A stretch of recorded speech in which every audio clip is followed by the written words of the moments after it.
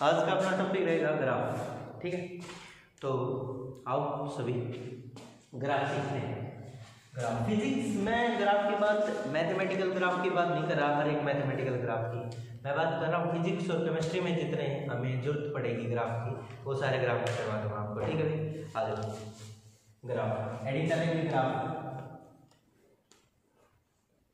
Adding डालेंगे इसमें। तो फर्स्ट इक्वेशन है स्ट्रेट लाइन ग्राफ के लिए, स्ट्रेट लाइन ग्राफ। हम छोटी से छोटी बात सीखते चलेंगे मेरे ग्राफ के बारे में। स्ट्रेट लाइन ग्राफ बोला जाता है स्ट्रेट लाइन ग्राफ के लिए y equal to mx plus c। ये इक्वेशन दे दी जाती है, ये क्या है क्यों है सब मैं समझा रहा हूँ, ठीक है। y तो y एक्सिस है यहाँ, y क्या है यहाँ y एक्सिस। किसी भी ग्राफ में x और y दो एक्सिस होती है, एक्सिस ये x एक्सिस होती है और ये कौन सी होती है y एक्सिस। y एक्सिस वाला लाइन और m यहाँ क्या है m स्लोप, क्या है स्लोप। अब ये स्लोप क्या होता है आप समझेंगे स्लोप क्या होता है, ठीक। और ये x क्या है x एक्सिस और c क्या है इंटरसेप्ट, क्या है इंटरसेप्ट। सभी लिखते रहेंगे साथ के साथ समझते रहेंगे। इंटरसेप्ट स्लोप और इंटरसेप्ट ये शब्द तुमने सुने नहीं, तो इनको समझ लेते हैं क्या है हमारे पास शब्द, ठीक है। स्लोप और इंटरसेप्ट को समझेंगे। स्लोप रे घर के सामने सभी ने देखा होगा, अपने घर के सामने जो स्लोप होता है एक्स एक्सिस से उठा हुआ, उस पर हम गाड़ी को अंदर और बाहर करते रहते हैं। गाड़ी अंदर बाहर, बाइक घर में बाइक है गाड़ी है, उनको स्लोप से अंदर करके घुसाते हैं ना, तो वो क्या होता है स्लोप। जैसे देखना इसी टाइप का होता है स्लोप, कुछ जैसे गाड़ी इससे अंदर चली जाएगी, घर है अपना, तो यहाँ से गाड़ी ऐसे होती हुई ऐसे चली जाएगी, ठीक है। तो ये क्या है स्लोप। तो स्लोप में और ग्राउंड में डिफरेंस क्या है? ग्राउंड से एक्स एक्सिस यहाँ थीटा उठा होता है ना, कुछ एंगल है उठा होता है। एक्स एक्सिस से कोई लाइन कितनी उठी हुई है, एक्स एक्सिस से कोई लाइन है कितनी उठी हुई है, वही उसका क्या है स्लोप है। बात समझ में आएगी? एक्स एक्सिस से कोई लाइन है कितना उठी हुई है। देखना स्लोप देखना, ये लाइन है और ये ऐसे उठी हुई है, एक्स एक्सिस से इतना उठी हुई है, ठीक है। मान लेते हैं इसकी कुछ ना कुछ वैल्यू वही होगी भाई, छोटी सी है तो dy और ये छोटी सी दूरी है तो dx और ये थीटा है। तो टेंजेंट थीटा क्या आ जाएगा यहाँ से? टेंजेंट थीटा बताओ, परपेंडिकुलर कौन बेस होता है ना टेंजेंट थीटा का, परपेंडिकुलर कौन है dy बाई dx। ये बात समझ में आई? और इसी को हम स्लोप कह रहे हैं, टेंजेंट थीटा को स्लोप कहो या m तो हम इससे तो डिनोट करते हैं स्लोप को। ये बात समझ में आ गई क्या सभी? बता दो इस बात में कोई डाउट है? और dy बाई dx तो डिफरेंशिएशन का भी साइन था ना, dy बाई dx क्या था डिफरेंशिएशन। ये बात तो समझ में आ गई तुम्हें? y डिफरेंशिएट करो y को विद रिस्पेक्ट टू dx तो क्या आ जाएगा टेंजेंट थीटा कहो या स्लोप कहो या डिफरेंशिएशन कहो। ये बात समझ में आ रही है? स्लोप पता चल गया। स्लोप के बाद इंटरसेप्ट की बात करते हैं। इंटरसेप्ट ये y एक्सिस है, ये x एक्सिस। अब कोई भी ग्राफ में लाइन होती है अजीब गरीब, जैसे एक लाइन ऐसी हो सकती है, ऐसी हो सकती है, ऐसी हो सकती है, ठीक है, ऐसी हो सकती है, ऐसी हो सकती है और ऐसी भी हो सकती है।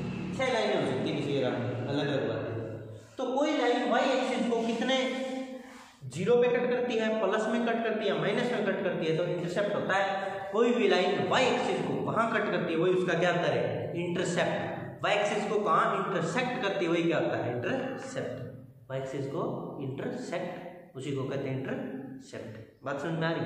तो देखो y एक्सिस को जहाँ कट करेगी वही क्या होगा उसका इंटरसेप्ट। देखना एक मिनट के लिए समझना, यहाँ पे स्लो वाली बात तो समझ में आ रही है। ये y एक्सिस होती है और ये x एक्सिस, x एक्सिस और ये क्या है तुम्हारी y एक्सिस, ठीक है। मान लो किसी लाइन में y एक्सिस को यहाँ कट कर दिया, यहाँ कट किया यहाँ, तो ओरिजिन यहाँ का 0 0, इसे कितना ऊपर कट किया है नीचे या फिर ओरिजिन पे ऊपर, तो इसका इंटरसेप्ट क्या कहेंगे हम प्लस का है। ये इंटरसेप्ट इतना क्या है पॉजिटिव, इस लाइन का इंटरसेप्ट क्या कहेंगे पॉजिटिव। तो c की वैल्यू क्या आ गई c इक्वल टू पॉजिटिव। बात समझ में आ गई? नेक्स्ट लाइन देखना, अब ये लाइन यहाँ से गुजरेगी, इसका इंटरसेप्ट क्या बताओगे 0, क्योंकि y को कहीं कट की क्या नहीं की, क्योंकि ये तो ओरिजिन पे 0 0 पे, तो इसका c क्या कहेंगे 0। अब नेक्स्ट लाइन देखना,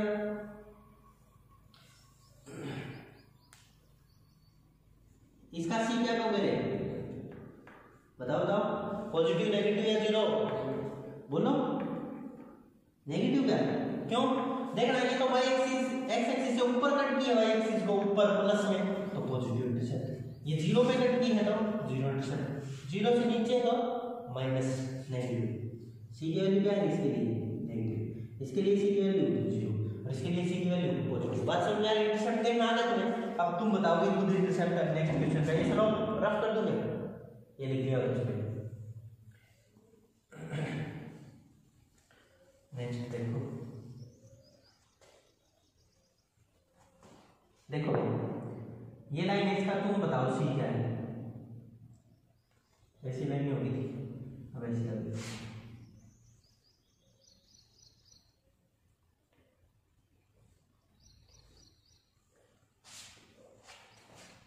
इन तीनों लाइनों का सी का इंटरसेप्ट होता है, इसका सी प्लस या माइनस पॉजिटिव, क्यों रे, क्योंकि ये y एक्सिस को प्लस में ऊपर कट कर, ये y एक्सिस को कहां कट करे, x एक्सिस की बात नहीं कर रहा, y एक्सिस को कहां कट करे, ये y एक्सिस को कहां कट की जीरो पे, तो इसका इंटरसेप्ट सी क्या होगा जीरो, सी की वैल्यू क्या देगी रे जीरो, और ये सी y एक्सिस पे कहां कट की रे नेगेटिव में, इसकी सी की वैल्यू क्या देगी नेगेटिव, बताओ इनमें कोई डाउट है किसी को, नहीं।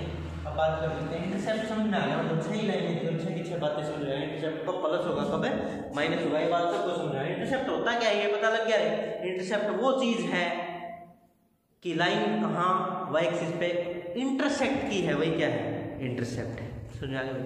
अब बात करते हैं स्लोप, स्लोप कब पॉजिटिव कब नेगेटिव और कब जीरो, इसी बातें करते हैं, आ जाओ कुछ लाइनें खींचते हैं।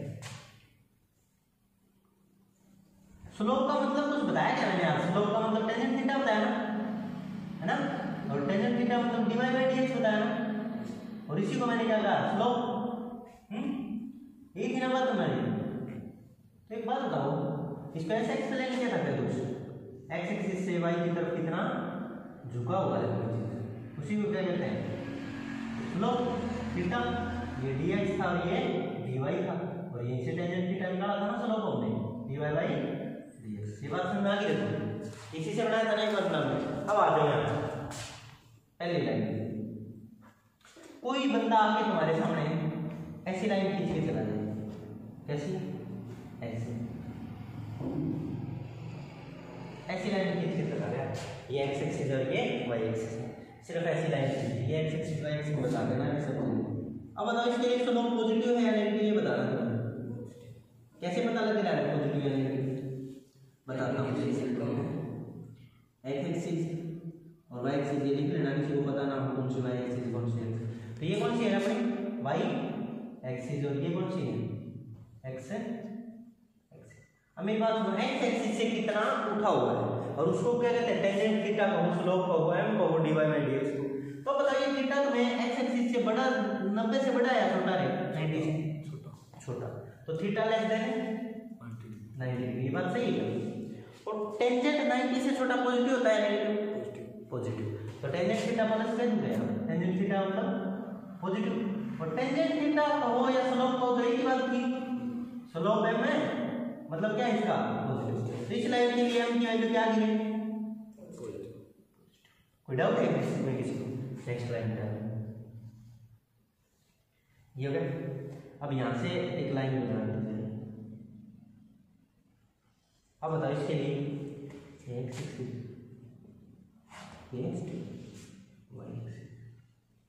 ये भी देख लो, थीटा छोटा है ना, थीटा लेस देन 90 डिग्री, तो टेंजेंट थीटा 90 डिग्री से छोटा पॉजिटिव होता है नेगेटिव में पॉजिटिव, मैंने समझा रखा है, ट्रिग्नोमेट्री अपना टॉपिक पढ़ लेना जिसको डाउट है, tangent sine cos cosecant secant सब समझा रखा, जहाँ किसकी वैल्यू कितनी होती है और कितने पे कितनी होती है, वहाँ 720 1200 1100 इनकी भी निकालनी सिखाते थे मैंने ट्रिग्नो में ना, तो वो भी देख लेना मुझे लेक्चर जिसको पता ना, ठीक है देखना चाहिए। तो स्लोप, अब टेंजेंट थीटा प्लस है तो मतलब स्लोप भी प्लस है, क्योंकि स्लोप कहो टेंजेंट थीटा कहो dy बाई dx कहो एक ही बात है ना, तो पॉजिटिव, तो इसका m की वैल्यू क्या करें इस लाइन के लिए भी पॉजिटिव, ये बात समझ आ गई इसमें। तो नेक्स्ट लाइन, ये लाइन बताओ, अभी भी कहां से देखोगे x एक्सिस से थीटा, देखिए अभी भी छोटा है क्या 90 से, तो फिर वही प्लस आने वाला है। थीटा क्या less than 90 degree, tangent theta 90 degree से छोटा क्या होता है, टेंजेंट थीटा क्या हो जाएगा पॉजिटिव, और पॉजिटिव हो जाएगा तो क्या आ जाएगा, टेंजेंट थीटा पॉजिटिव हो जाएगा तो स्लोप भी क्या हो जाएगा पॉजिटिव। पॉजिटिव, कोई डाउट? तो m क्या आ गया, यहाँ तक कोई डाउट किसी? नेक्स्ट लाइन आ जाओ यहाँ। अब ये लाइन आ गई तुम्हारे सामने,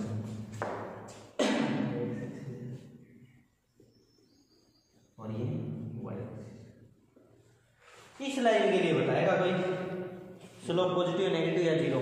नेगेटिव है, नेगेटिव तो x एक्सिस से देख लो, थीटा 90 से बड़ा नजर आ रहा है क्या? आ ही रहा है साहब, 90 जैसे बड़ी लाइन पे होता है, 90 से बड़ा थीटा ग्रेटर देन, ये लिख दिया इसके लिए थीटा ग्रेटर देन 90 डिग्री, तो टेंजेंट थीटा क्या देगा नेगेटिव, 90 से नेगेटिव तो मतलब टेंजेंट थीटा का मतलब तो स्लोप ही है ना, स्लोप और टेंजेंट थीटा का एक ही बात है, m इक्वल टू क्या आने वाला है नेगेटिव। इस लाइन का m क्या आ गया अब नेगेटिव। आगे समझो सभी को, इस लाइन का आ गया तो इसका बताओ, इसका स्लोप क्या है नेगेटिव। ये भी नेगेटिव समझ में आ गया क्या, क्योंकि x एक्सिस से ये थीटा क्या है बहुत बड़ा है, तो थीटा ग्रेटर देन 90 डिग्री, तो टेंजेंट थीटा भी नेगेटिव, टेंजेंट थीटा नेगेटिव तो मतलब स्लोप भी आया नेगेटिव। बात समझ में आ गई है? इस लाइन के लिए हम क्या होगा बात समझ में आ गई। एक और क्वेश्चन करके दिखा दो, इसके लिए बता दो आया है समझ नेगेटिव इसका भी, क्यों? यहाँ x एक्सिस से देख लो ना, थीटा 90 से बड़ा, थीटा 90 से बड़ा तो वही बात फिर लिख दो, थीटा 90 से बड़ा है, टेंजेंट थीटा 90 से बड़ा क्या होता है नेगेटिव होता है, टेंजेंट थीटा नेगेटिव होता है तो स्लोप को भी क्या होना पड़ेगा नेगेटिव। बात समझ आई? स्लोप नेगेटिव तो इसका m क्या हो जाएगा, m ही स्लोप है। ये बताओ, ये 6 m की बातें की हमने 6 लाइनों पे, और 6 लाइनों पे हमने क्या किसकी बात की, इंटरसेप्ट। इनमें कोई डाउट है किसी को किसी प्रकार का स्लोप को? तो एक ट्रिक ही बता दूं ना शॉर्टकट, कभी भी बोर्ड पे ऐसी लाइन हो, कभी भी बोर्ड पे ऐसी लाइन पड़ी हो, ऐसी ऐसी ऐसी, उसका स्लोप क्या होता है ऐसी लाइन का पॉजिटिव। क्यों? ऐसी लाइन पड़ी होगी उसका एंगल x एक्सिस से क्या होगा लेस देन 90, और एंगल लेस देन 90 मतलब टेंजेंट थीटा पॉजिटिव, ऐसी पड़ी लाइन का पॉजिटिव, और ऐसे पड़ी लाइन का हमेशा क्या आएगा रे नेगेटिव, स्लोप क्या आएगा नेगेटिव, क्योंकि ऐसे पड़ी लाइन का टेंजेंट थीटा 90 से बड़ा हो जाएगा। तो याद ही रखना, ऐसे पड़ी लाइन तो पॉजिटिव, ऐसे पड़ी तो नेगेटिव। आया भी समझ? तो एक ट्रिक लिखते, ये रफ कर दूंगा, समझ में आ गया कुछ नहीं, देख लेना मुझे।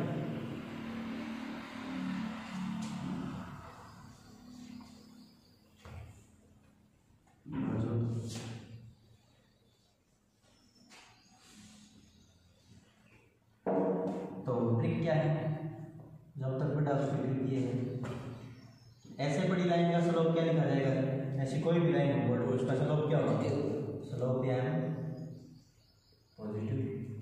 और बोर्ड पे कभी भी ऐसी लाइन पड़ी मिले क्या होगा स्लोप नेगेटिव। रीजन पता लग गया, ऐसे पड़ी तो उसका x एक्सिस के साथ एंगल 90 से छोटा होगा, स्लोप टेंजेंट थीटा 90 से छोटा पॉजिटिव होता है, टेंजेंट थीटा इसका क्या होगा 90 से बड़ा, उनका स्लोप क्या होता है नेगेटिव। यहाँ तक कोई डाउट है किसी को किसी प्रकार का? आ जाओ तो आगे, यहाँ तक ग्राफ कर सकता हूँ और अब न्यूमेरिकल दे सकता हूँ, कुछ करने आ जाओ करके देखो।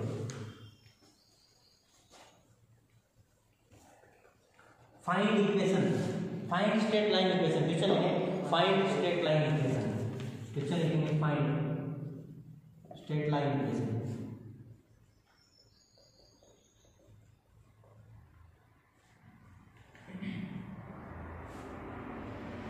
For following graph, for following graph,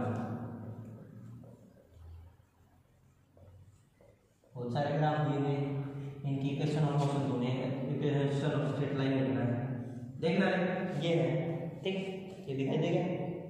और इस लाइन के लिए ये y एक्सिस और ये x एक्सिस और कुछ नहीं बताया गया, y इक्वल टू लिखो, स्ट्रेट लाइन की इक्वेशन लिखो जल्दी। क्वेश्चन नंबर 1, क्वेश्चन नंबर 2, इसके लिए भी लिखो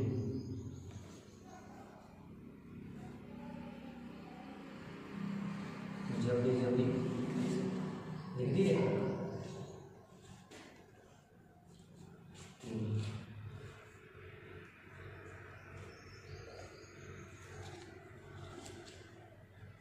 इसके लिए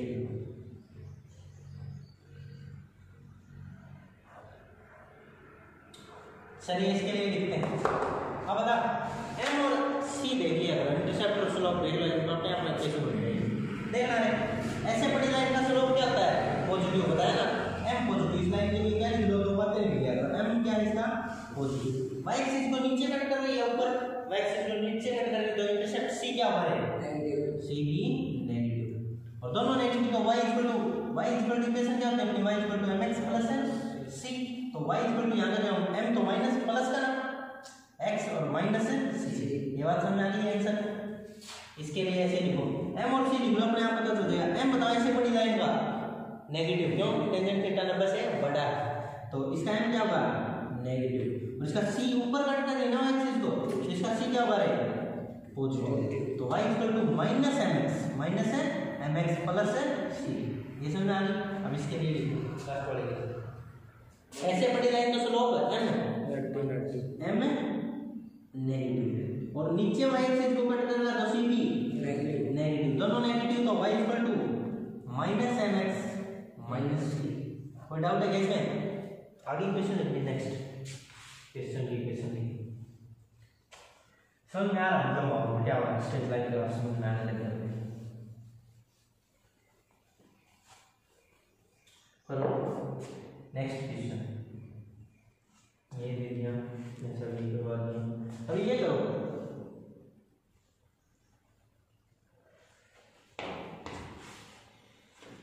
ये करो, इसके लिए बताओ माइनस mx। पक्का देख लो ध्यान से,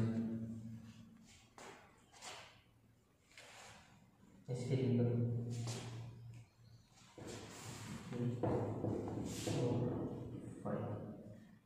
करो जल्दी जल्दी।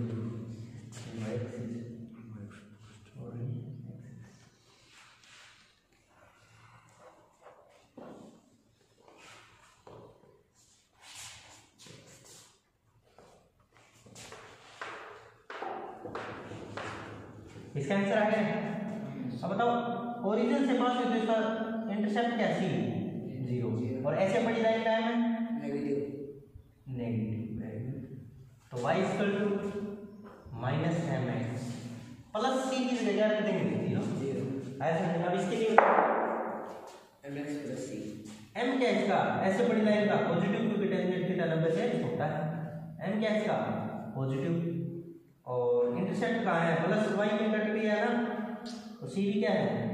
पॉजिटिव। दोनों पॉजिटिव करें, y equal to mx plus c। Doubt है इसमें किसी को? इसके लिए बता दो, इसके लिए बताओ mx। पक्का mx ही आएगा। देख लो भाई, इसका स्लोप क्या हुआ है? ऐसी बड़ी लाइन का पॉजिटिव, और y एक्सिस पे कहीं कटी नहीं की, तो c 0 रीजन पे 0 0 पे कट की। y equal two plus mx plus c को लिख रहे हैं 0। बातें समझ में आ रही है भाई?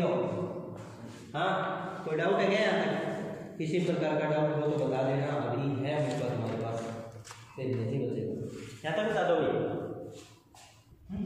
ठीक चल रहा है तो रफ कर दें, इस टाइप के क्वेश्चन कर दोगे, ठीक है?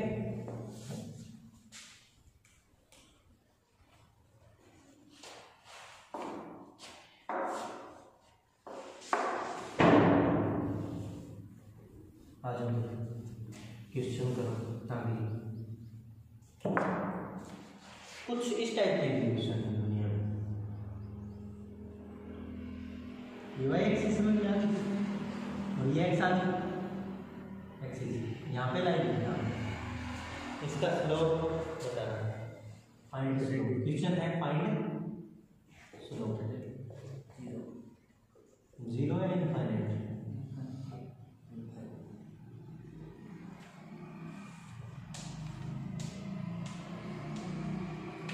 देख लो 0 है है, इनफाइनाइट है या क्या है? और एक ऐसी लाइन है, इनके लिए बताओ जल्दी जल्दी स्लोप बताना। इन दोनों लाइन, हाँ इसका क्या है? तुम खुद सोचो, स्लोप क्या था? एक्स एक्सिस से कितना उठा हुआ है और एक्स एक्सिस से कितना उठा हुआ है? 90 डिग्री।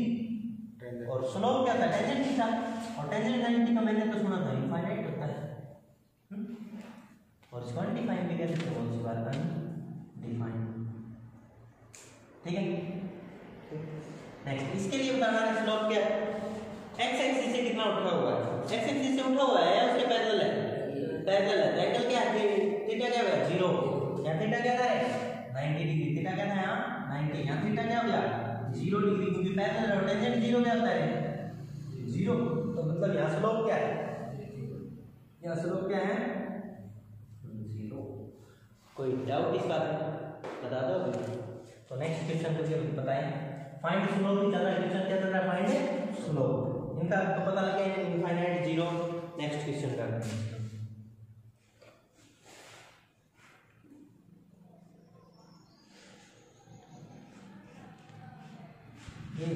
ये लाइन छोटा,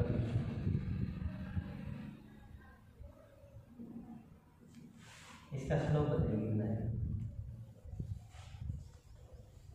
नेक्स्ट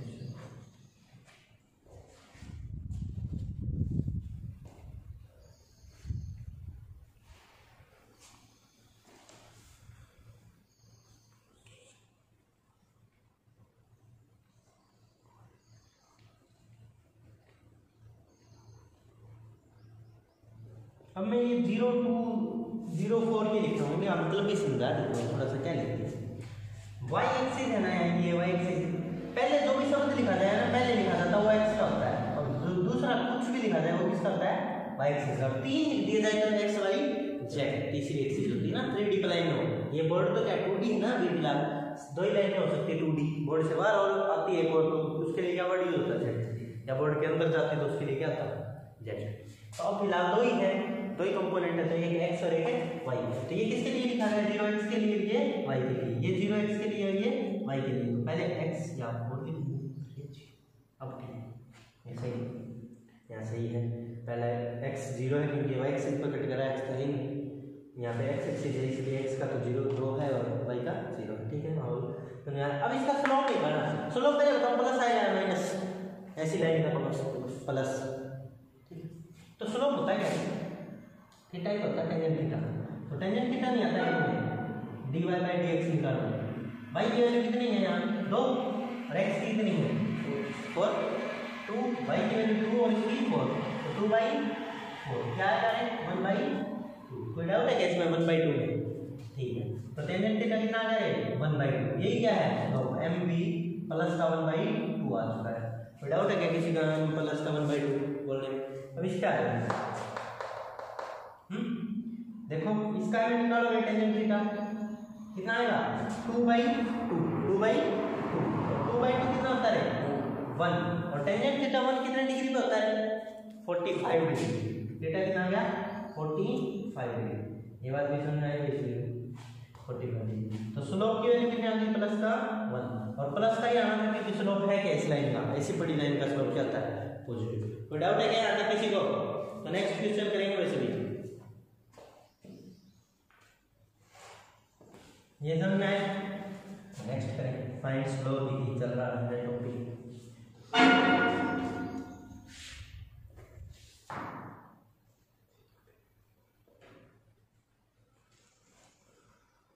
करो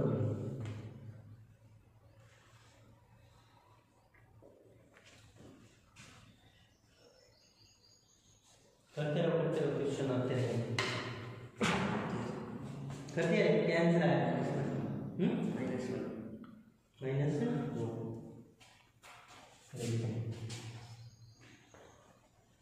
ये क्वेश्चन दे दूंगा।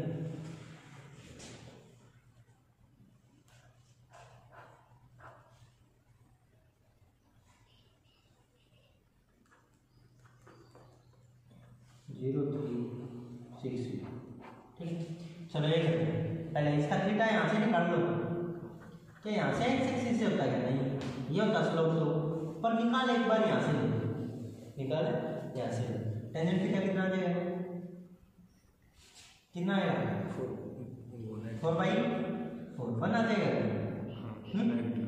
पर स्लोप आना किसका चाहिए? माइनस का, क्योंकि ऐसे बड़ी लाइन का स्लोप क्या होता है? माइनस। अभी मैंने बताया माइनस का आना था, क्योंकि मैंने ये बता दिया आपको, ये आएगा तो इसका अपोजिट आएगा, ठीक है, तो माइनस ही होगा, तो टेंजेंट थीटा जो आने वाला है वो क्या आएगा? माइनस का 1। सही समझ में आ गया? माइनस का 1, तो माइनस का 1 आया, तो ये बताओ, ये 1 होता 45 डिग्री होता ना, ये 45 है, तो कितना बच गया? 135 135 डिग्री। तो में आगे एंगल है 90 से बढ़ाए ना, 135 डिग्री 135। थीटा कितना है? क्योंकि 180 में 30 से घटा दो ना, एक लाइन की साइड के एंगल सम कितना होता है? सम of the side of angle is 180 degree. 180 में से कितना सब्सट्रैक्ट कर दो? 45 डिग्री। कितना बच जाएगा? 135। आया नेक्स्ट क्वेश्चन करो भाई, करो जल्दी करो। -1/2 पक्का? कंफर्म? -1/2। स्लोप तो माइनस का है, देखते ही पता लग रहा है इसी लाइन का स्लोप क्या होता है? माइनस, और इसी का भी माइनस, और इनका प्लस। तो देखना है टेंजेंट थीटा आने वाला वो कितना आएगा? माइनस पहले ही लिख देते हैं, 3/6। 3/6 कितना होता है? हाफ, माइनस का हाफ। तो बताना है हाफ, ये तो चलो टेंजेंट डिफाइन नहीं है, टेंजेंट तो डिफाइन है कितने के लिए? 0, 1/√3 √3 ऐसे है ना, तो उनके बीच में कहीं एडजस्ट कर देगा आंसर पर, यहीं तक छोड़ दो। m की वैल्यू तो पता लगी ना, m की वैल्यू कितना की? -1/2। समझ में आया? यहाँ तक कोई डाउट नहीं। चलो अब कोई इक्वेशन देता हूँ और उससे तुम्हें बताना उस लाइन, उसमें स्लोप क्या होगा, इंटरसेप्ट क्या होगा। कोई इक्वेशन मैं खुद दूंगा मेरी तरफ से, और उसमें तुम्हें इंटरसेप्ट और स्लोप दोनों बताना है। फाइंड, क्वेश्चन लिखे, find slope and intercept of the following equation. Find intercept and slope and intercept of the following equation। ये लिख दिया करें, रफ कर दूं तो देखो,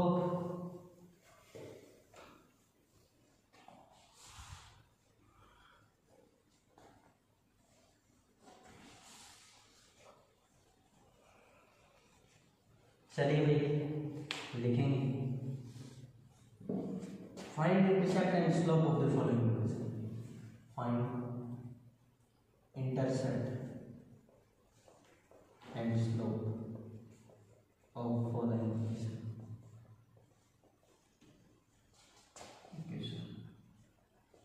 पहला 2x + 4y = 12। यही करके दिखाऊं इक्वेशन, फिर बताऊंगा कैसे इंटरसेप्ट और स्लोप की वैल्यू बतानी है। इंटरसेप्ट और स्लोप की वैल्यू बताओ, इंटरसेप्ट बताओ, स्लोप बताओ, और इसका ग्राफ भी बनाओ और कोऑर्डिनेट भी बनाओ, सब डिफाइन करो यार, सीखने के लिए सब सीखते हैं आप। ऐसे ऐसे इक्वेशन का इंटरसेप्ट, स्लोप सब बताओ।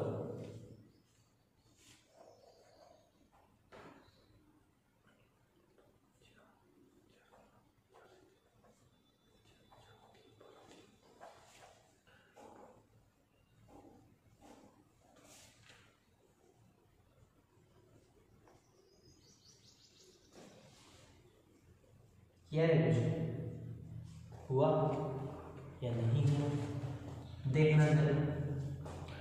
मेरे को कभी भी इक्वेशन बनानी होती है तो स्ट्रेट लाइन की क्या किया है, y = mx + c। x के साथ कुछ ना कुछ होता है, c अकेला होता है, y भी अकेला होता है, y अकेला होता है, y क्या होता है? अकेला होता है। तो y को अकेला बनाने का तरीका क्या है मेरे पास?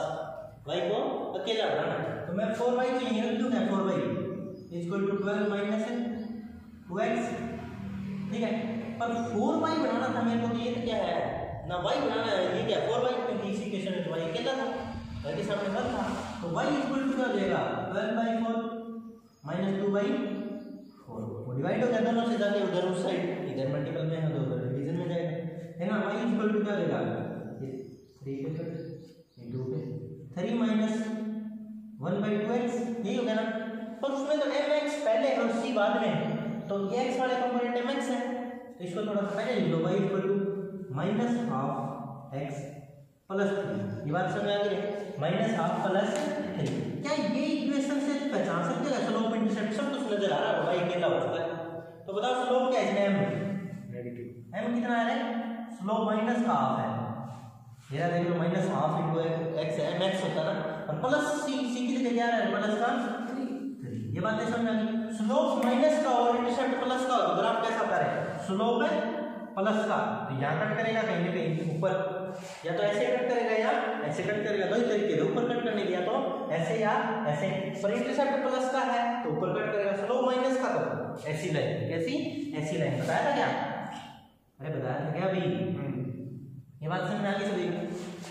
अब हमें बताना है कोऑर्डिनेट, सब पता चल गया, इसका इंटरसेप्ट ये 3 है, इसका तो ये थीटा स्लोप टेंजेंट थीटा आने वाला, कितना आने वाला है माइनस हाफ आने वाला है। यहाँ कोऑर्डिनेट लिखो, यहाँ के कोऑर्डिनेट क्या आएंगे और यहाँ के कोऑर्डिनेट क्या आएंगे, ये भी सिखाई देते हैं साथ, जल्दी बोलो।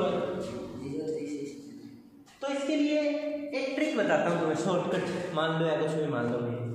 अपनी इक्वेशन क्या थी याद है, 2x plus 4y equal to 12, यही थी ना। तो कभी भी कोऑर्डिनेट पता करना ना तो उस साइड 1 जनरेट कर दो, उस साइड क्या रह जाए, अकेला 1 रह जाए। 1 रखने के लिए कितने से डिवाइड करूं, उस साइड 1 बढ़ाना तो कितने से डिवाइड करूं, 12 से डिवाइड कर दूं, और पूरी इक्वेशन को 12 से डिवाइड करोगे तो क्या होगा, ठीक है, x by 6 प्लस 4 by ना y by 3 इक्वल टू 1। तो x का कोऑर्डिनेट तो 6 है और y का कोऑर्डिनेट 3 है, इसलिए पता लग जाता है ऐसे करने। तो y का कोऑर्डिनेट क्या है 0 3 और x का 6 0। और अब थीटा निकाल के देख लो, यहाँ से टेंजेंट थीटा, टेंजेंट थीटा पहली बात तो ये वाला है ना माइनस में आएगा, और 3 by 6 कितना आता है माइनस का हाफ। तो देख लो इससे ये प्रूफ हो गया ना माइनस हाफ, और यहाँ से भी यही पता चला था माइनस हाफ, इसका मतलब ये ग्राफ है बिल्कुल सही है, ये कोऑर्डिनेट भी बिल्कुल सही है। कोई डाउट है क्या, नहीं है तो ये क्वेश्चन करके दिखाएंगे आपसे, इसी से रिलेटेड ये बिल्कुल सेम करके दिखाओ भाई जल्दी फास्ट करो भाई, करो जल्दी करो।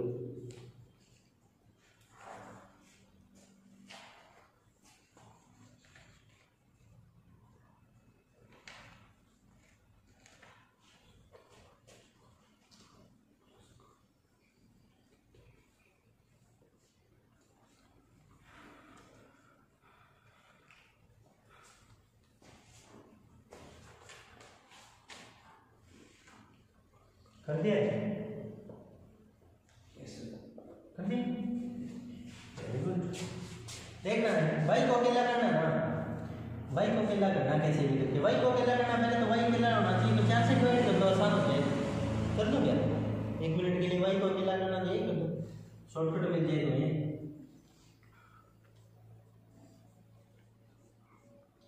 तो y इक्वल टू ये उधर जाएगा, 3/4 उधर जाएगा, वहां क्या बचा हुआ 3, और ये उधर जाके माइनस का 3/4x हो जाएगा ना, और प्लस का 3 कहीं वहां, ठीक है। तो ये y equal to mx plus c से कंपेयर कर दो, mx प्लस c, इंटरसेप्ट कितना आ गया है 3, और m कितना है स्लोप माइनस का 3/4, तो m कितना आ गया माइनस का 3/4, और c कितना आ गया है प्लस का 3। यहाँ तक कोई डाउट है क्या, स्लोप माइनस का हो तो कैसे लाइन आने वाली है, और इंटरसेप्ट प्लस का, और वही बात होगी ना तो बिल्कुल सेम, इंटरसेप्ट तो प्लस का यहाँ कहीं कट करेगा। अब दो लाइन ऐसी या ऐसी, पर माइनस स्लोप के लिए तो मैंने कहा था ऐसी लाइन 90 से बड़ा एंगल होना चाहिए, बात समझ आ गई सभी को। अब कोऑर्डिनेट डिसाइड करने का एक तरीका बता ही रखा है, क्या क्वेश्चन क्या था पहले वो लिख लो, क्वेश्चन क्या था 3x plus 4y equal to 12, 12 को क्या करना पड़ेगा 1, 12 को क्या बनाना पड़ेगा सिंगल 1, तो 12 को 1 बनाने के लिए क्या करें, पूरे को 12 से डिवाइड, क्या हो गया, तो 1 हो गया, ये y/3 और ये क्या बच गया x/4। तो x का कोऑर्डिनेट तो 4 है और x y का कितना है 3, आया समझ में। और टेंजेंट थीटा निकाल के देख लो, कंफर्म करना है तो टेंजेंट थीटा इस ग्राफ से निकाल के देखो, रे माइनस का तो आना ही है, थीटा नेगेटिव अपॉन में 3/4 माइनस का 3/4, और इसी को हम m कहते हैं चलो। और क्या ये याद है ऐसे ही ये है, और इंटरसेप्ट क्या है 3, देखो 3 पे कट किया है, इंटरसेप्ट क्या है 3, वो भी प्लस का। भाई कंफर्म इस ग्राफ से भी, इस इक्वेशन से भी सब प्रूफ हो रहा है, मतलब ये ग्राफ भी ठीक है और ये इक्वेशन भी ठीक है। एक क्वेश्चन और करके दिखाएंगे वैसे, ये वाला जल्दी करो, जल्दी जल्दी जल्दी।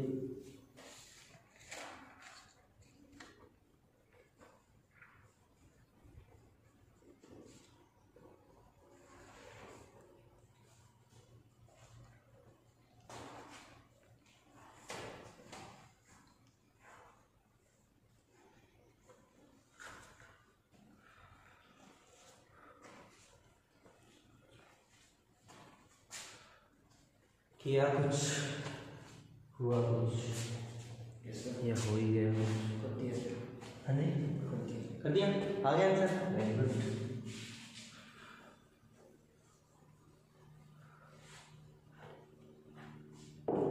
देखो ये क्वेश्चन है, तो y को अकेला करना है। एक काम करो, सारे को 4 से डिवाइड कर दूं, फोर्स क्या हो जाएगा, y अकेला हो जाएगा 1/2x plus y equal to 4, ठीक है ना। y इक्वल टू क्या करिए, माइनस का लेना, हो जाएगा minus half x plus equal to 4 plus, यही है ना, ना इक्वल टू नहीं प्लस, ये उधर जाके माइनस हो गया प्लस। तो y equal to mx plus c से कंपेयर कर दूं क्या, c की जगह कितना गया 4 और m की जगह क्या है माइनस का हाफ, तो m क्या है माइनस का हाफ और c क्या है प्लस का 4, ठीक चल रहा है। तो देखिए स्लोप प्लस का हो ना, स्लोप माइनस का, तो ऐसी लाइन कहीं भी आ सकती है, यहाँ भी यहाँ भी यहाँ भी, पर इंटरसेप्ट प्लस का देना, इंटरसेप्ट प्लस का है, तो ये तो 0 4 पहले डिसाइड कर दूं क्या है, क्योंकि इंटरसेप्ट 4 ऐसे तो डिसाइड हो सकता है 0 4 ही आएगा। वैसे नहीं पता चल रहा है ये बात नहीं, ये तो पता चल गया ऐसी लाइन आनी थी क्योंकि स्लोप माइनस का था और इंटरसेप्ट प्लस का था, इसलिए ऊपर कट करने वाली और ऐसी लाइन आनी थी, ये तो पता लग गया। ये 4 कैसे डिसाइड कर देता हूँ ये बताओ। देखो अपना क्वेश्चन क्या था, 2x plus 4y equal to 16, तो उधर 1 जनरेट करना क्या करेंगे,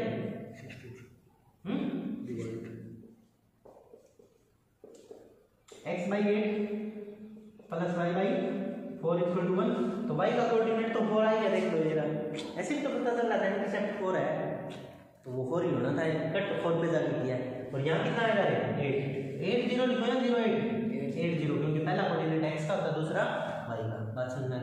यहाँ से स्लोप निकाल के देखना पड़ जाएगा theta, tangent theta, tangent theta निकालेंगे तो वो तो माइनस आना है, क्योंकि ऐसी लाइन का माइनस ही होता है, बड़ा है ना टेंजेंट 90 से, माइनस आना, माइनस 4/8 क्या है माइनस का हाफ, और यह आया 1, मतलब ठीक है कोऑर्डिनेट बिल्कुल। कोई डाउट है क्या किसी को इस प्रकार के क्वेश्चन में, तो लिखें नेक्स्ट क्वेश्चन, राइट है क्वेश्चन, इस टाइप के क्वेश्चन मतलब आने लग गए सभी, सब माहौल सही चल रहा है।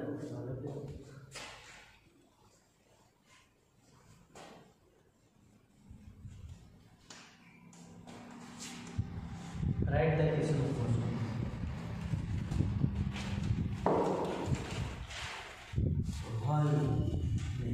m इक्वल टू माइनस का √3, c इक्वल टू प्लस 1, ये क्वेश्चन है, इक्वेशन लिखो भाई। Question number 2, m equal to -1/√3 और c equal two plus 1। Question number 3, m equal to +1/√3 और c plus 2। Question number next, m equal two plus का √3, m equal to ना c equal to 1। इनके लिए equation निकाल भाई, लिखता हूँ जल्दी जल्दी सारे लिख दिया है, इक्वेशन तो लिख दिया है, तो छोटा सा क्वेश्चन है।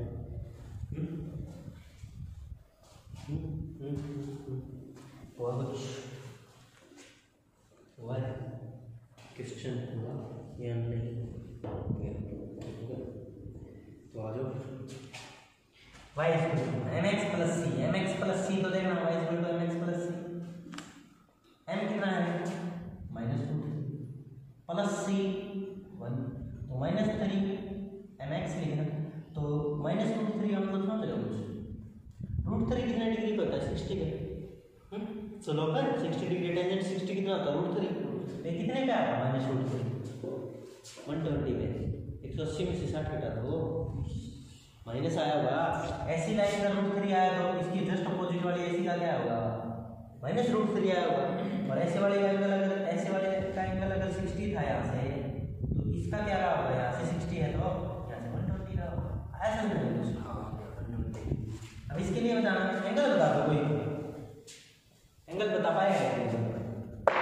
1/√3 टेंजेंट कितने पर होता है? 30।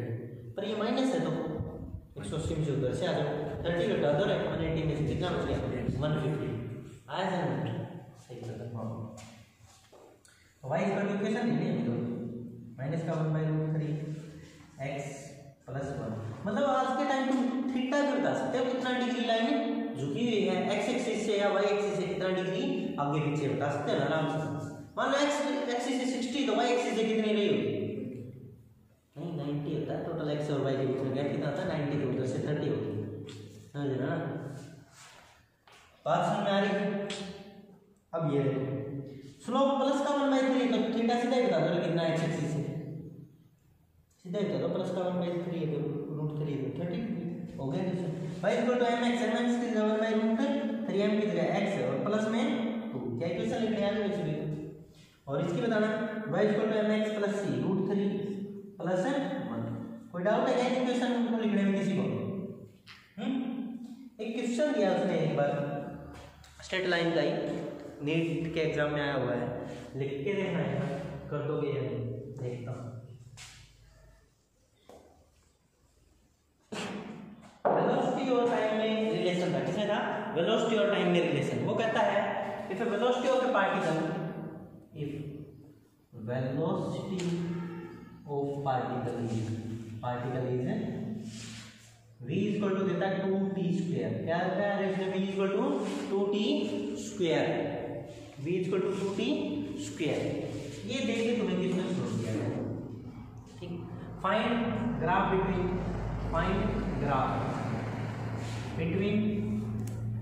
v and t²। क्या लिखा उसने? v and t²। करो रिवीजन करो, जल्दी करो।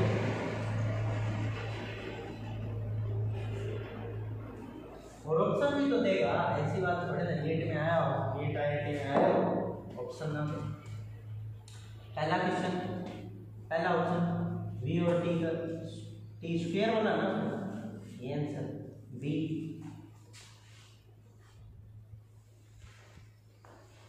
और t सही।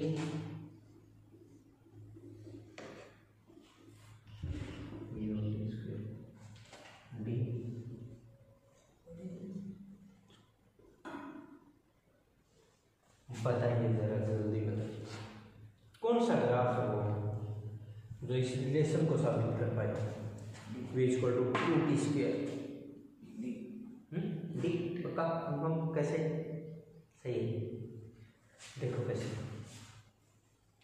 2 तो कांस्टेंट है ना, देख 2 तो फिक्स है, 2 पे तो ग्राफ डिपेंड करता ही नहीं। किस किस के कौन बदल रहे? v और t बदल रहे, इन्हीं पे ग्राफ डिपेंड करता हुआ। v 2 को कांस्टेंट देता है, दैट = 2t²। और डायरेक्टली प्रोपोर्शनल का ग्राफ क्या होता है? ये बदलेगा तो ये भी बदलेगा। अगर टाइम आगे हुआ तो भी आपको आगे बढ़ना पड़ेगा, ये आगे होगा तो ये भी आगे, ये पीछे जाएगा तो इसको पीछे। मतलब ये जैसे ही यहाँ बढ़ा तो इसको भी इतना बढ़ना पड़ा, ये थोड़ा सा और बढ़ा तो इसको भी बढ़ना पड़ा, ऐसे बढ़ते बढ़ते क्या बढ़ेगा? इसके बढ़ने में इसको भी बढ़ना पड़ेगा, साथ साथ बढ़ेंगे तो इसका आंसर क्या होगा? डी। क्योंकि t² के क्या है? v directly proportional to t², क्योंकि 2 कांस्टेंट है तो इस बात से हमें पता चल गया v डायरेक्टली t² है तो ये बढ़ेगा तो ये भी बढ़ेगा और ये आएगा। दूसरी बात, दूसरी साल नेक्स्ट ईयर नीट में यही क्वेश्चन फिर आया और एक बहुत बड़ा घोटाला हुआ। क्या देखना है? 4 ऑप्शन आए, पहला ऑप्शन वैसा का वैसा, बच्चा याद करके चला गया, बोला मैं तो ये कर दूं वो कर दूं, और इसका आंसर था बी। तो पहला क्वेश्चन ये था, पहला ऑप्शन वही B, option number B. C D. Sir t² की जगह t लिखना वहां पर नीचे। आपकी बात t² की जगह क्या कर दिया गया रे? t कर दिया गया ऑप्शन में, बस t² की जगह क्या कर दिया गया रे? t कर दिया गया, बस यही दिक्कत थी और कुछ भी चेंज नहीं किया। Next question, next year. और बच्चे को याद था ये आंसर तो उसने तुरंत आंसर मान लो ऑप्शन यहाँ पहुंचा दिया, वो वाला ऑप्शन यहाँ पहुंचा टिक कर दिया, बोला ये आया था रखो और दो ऑप्शन ऐसे ऐसे थे, एक ऑप्शन ऐसा था और एक ऑप्शन ऐसा भी था। ठीक है, ये क्वेश्चन था और बच्चे खुश थे बहुत ज़्यादा, बोले वही क्वेश्चन फिर से आया और गलत हो चुका था क्वेश्चन, वो 4 नंबर तो खो चुका था, साथ में -1 भी हो चुका था, उसने क्वेश्चन गलत कर दिया। तो इसका आंसर क्या है? इसका आंसर इनमें से एक है और मैं बताता हूँ कैसे। ये स्ट्रेट लाइन ग्राफ ही नहीं रहा, ये ग्राफ क्या हो कह रहे हैं, पैराबोला का क्वेश्चन हो चुका है। पैराबोला कैसे डिसाइड करते हैं, पहले ये सीख लें, फिर इस क्वेश्चन का अपने आप आंसर आ जाएगा ना। इसका आंसर पहले बता देता हूँ, ये है और कैसे आया ये समझाना है। तो देखना है इधर एक भिखारी और दानी का कॉन्सेप्ट बना लो, भिखारी और दानी का कॉन्सेप्ट बना, दानी दान देगा, भिखारी दान लेगा, ये कॉन्सेप्ट बना लेना है। देखना v directly equal to t square है, v directly proportional to t square है, देख लीजिए v directly proportional to t square है। अब बताओ इनमें भिखारी कौन है और दानी कौन है, ये पहचान लो तो अपने आप इसका आंसर आ जाएगा। एक बार ट्रिक बता रहा हूं, फिर धीरे धीरे बताऊंगा। देखना अमीर है ये, इसके पास 2 है, इसके पास 1 है, तो अमीर कौन है जिसकी पावर 2 है, तो ये दानी है और ये भिखारी है, तो लिख लो दानी और भिखारी, दानी भिखारी कॉन्सेप्ट। ठीक है, ये दानी इसको दान देगा, तो देखना रे इसकी पावर कम है ना, v की पावर कम है, v की पावर कम है और t की पावर ज्यादा है, यहाँ ऑप्शन डी में दिया गया ना, तो ये दानी इसकी तरफ भिखारी इसकी कटोरे में कुछ न कुछ डाल रहा है, दानी क्या कर रहा है इसकी कटोरे में कुछ न कुछ डाल रहा है, ये आंसर समझ आ गया किसी।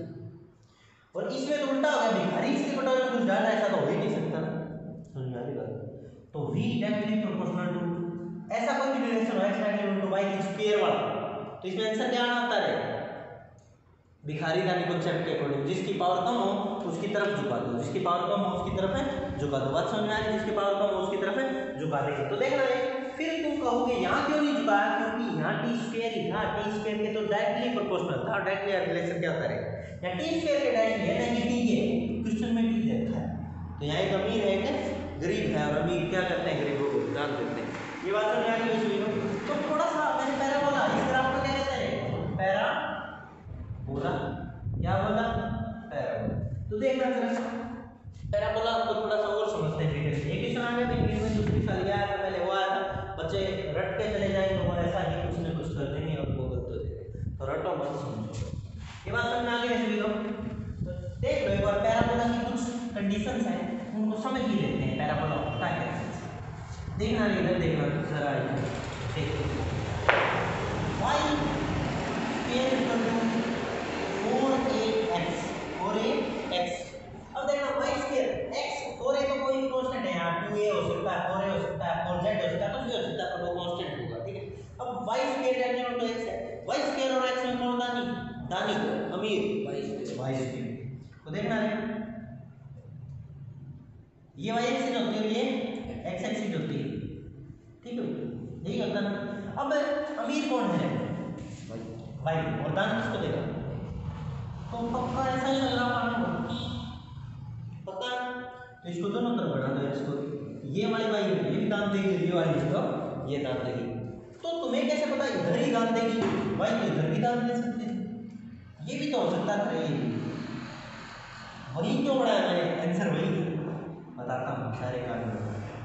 देखना इधर देखो, यहाँ प्लस का साइन है ना, कुछ भी नहीं तो प्लस है, माइनस तो है, प्लस है तो प्लस की एक्स एक्सिस कहते हैं, उस साइड वाले को प्लस और इसको माइनस, उसको प्लस की वाई और उसको माइनस की वाई, ये होता ना, तो प्लस की एक्स की तरफ झुकेगा, वाई किसकी तरफ झुकेगा, प्लस की एक्स की तरफ। अगर यही क्वेश्चन ऐसे होता y square equal to -4ax, अब देखना y square equal to -x है, तो अब झुकेगा x की तरफ का, तो माइनस वाली x की तरफ, इसकी तरफ, समझ में आ रहा है। तो ग्राफ देखना क्या होने वाला है y में, क्या ये वाला होने वाला है, ये होगा क्या है, आई बात समझ में। अब इसका आंसर खुद दे दो तो मैं भी समझ जाऊं, मेरा जरूर करने समझ रहे हैं। 4ax 4ay y अब इधर है, x की पावर ज्यादा है, अब की बात झुकना किसकी तरफ पड़ेगा, भिखारी कौन है y, दानी कौन है x, तो x से y की तरफ झुकना है, या तो इधर झुकना है या इधर झुकना, दो ही तरीके देखना। इसका आंसर बता दो किस तरफ झुकेगा, ऊपर वाली तरफ झुकेगा या नीचे वाली तरफ, ऊपर वाली तरफ, क्यों, क्योंकि यहाँ प्लस है, प्लस है तो कहाँ झुकेगा रे, इसकी तरफ झुकेगा, बात समझ में आ गई। और इस क्वेश्चन का आंसर दोगे x square equal to -4ay, अब बताओ रे कौन सी वाई की तरफ? नेगेटिव वाली वाई की तरफ झुकेगा। क्यों झुकेगा? एक्स अमीर है और वाई गरीब है, तो गरीब की तरफ ध्यान देना है। समझ में आ गई बात? ये चारों समझ में आ गए। भिखारीदानी कॉन्सेप्ट से समझ में आ गया। प्लस है तो प्लस एक्सिस और माइनस है तो माइनस एक्सिस। समझ में आया? दानी वो है जिसकी पावर ज्यादा है और जिसकी पावर कम है वो भिखारी है। भिखारी के कुछ में कुछ न कुछ डालना है। बात समझ में आ गई? दानी भिखारी कॉन्सेप्ट देख के समझ लीजिए। ओके, किसी भी नाम से समझो ने मतलब नामों में क्या रखा है, कामों में रखा है। ठीक है भाई, समझ में आया? तो पैराबोला की बात कर दोगे वैसे भी। पैराबोला में कोई डाउट तो नहीं है ना किसी को? देख लेना पैराबोला कैसे बन सकते, कोई दिक्कत। फिर एक दो क्वेश्चन देता हूँ। ये तुम्हारे लिए जैसे जैसे आगे बढ़ेगी तुम्हारे सामने कुछ फार्मूले आएंगे, जैसे p² by 2m। Kinetic energy का फार्मूला क्या होता है? p² by 2m। ये फार्मूला होता है। वैसे तो तुमने काइनेटिक एनर्जी का फार्मूला हाफ mv² सुना है अब तक? Half mv²। ये बन जाता है p² बाई 2m। कैसे बनता है बताऊं? p मोमेंटम होता है, मोमेंटम का फार्मूला होता है mv। मोमेंटम का फार्मूला क्या होता है? mv। इसको m से मल्टीप्लाई कर दो, m से डिवाइड करो, फर्क पड़ेगा नहीं। तो ये क्या बन जाएगा? हाफ m² v² अपॉन में बात समझ आ गई? और mv की गुणा को क्या कहते हैं? p या स्क्वायर है दोनों का, तो p² हो जाएगा। p² बाई 2m आंसर आया ना? p² बाई 2m आया समझ में? काइनेटिक एनर्जी आप लोग पर ये हमें निकालना था, हमें ग्राफ समझना। फिर भी मैंने बता दिया काइनेटिक एनर्जी का फॉर्मूला p² बाई 2m होता है। p यहाँ क्या होता है? मोमेंटम। क्या होता है? मोमेंटम। मोमेंटम क्या होता है? m मास की बॉल को v वेलोसिटी से फेंक दिया जाए, थ्रो कर दिया जाए, तो उसमें कितना संवेग, हिंदी में कहते हैं संवेग। मोमेंटम कितना होगा? मोमेंटम को संवेग कहते हैं। m मास की बॉल को v वेलोसिटी से थ्रो कर दिया जाए तो उसमें मोमेंटम होता है mv। कितना? mv। और काइनेटिक एनर्जी का फॉर्मूला हाफ mv² होता है। m से डिवाइड, m से मल्टीप्लाई करो तो m² v² को क्या लिखते हैं? p² by 2। यहां तक समझ में आ गया? अब बताओ 2 तो कांस्टेंट है ही और mv क्या है? कांस्टेंट। क्या है? कांस्टेंट। ये दोनों कांस्टेंट है। दोनों कांस्टेंट है तो बताओ kinetic energy directly proportional to p²। किसी को इस बात में डाउट है क्या? नहीं है ना? तो एक बात बता, काइनेटिक एनर्जी और p² में ग्राफ बनेगा एक दूसरे के क्या है? ये डायरेक्टली का ग्राफ कैसा होता है? Straight line. बात समझ में आ गई? ये बताया ना पहले इक्वेशन v² वाला, v² directly v is directly equal to t² वाला, v बन गया ना ये। अब देख उसने अगले क्वेश्चन में क्या किया। अब बताना काइनेटिक एनर्जी और p। अब बताओ क्या है बताना है? अब कौन सा कॉन्सेप्ट लगेगा? दानी भिखारी कॉन्सेप्ट। तो दानी कौन है? p पावर 2 है, जिसकी पावर 1 है, तो किसकी तरफ झुकाना है? काइनेटिक एनर्जी की तरफ झुकाना है। आया रे समझ? तो ऐसा क्वेश्चन भी एग्जाम में आया होगा। समझ में आया सभी? कोई डाउट? बहुत ही बढ़िया माहौल चल रहा है यार, समझ में आ रहा है? चलिए आगे चलते हैं। बढ़िया। पैराबोला स्ट्रेट लाइन तो बहुत ही बढ़िया क्वेश्चन हुआ। नेक्स्ट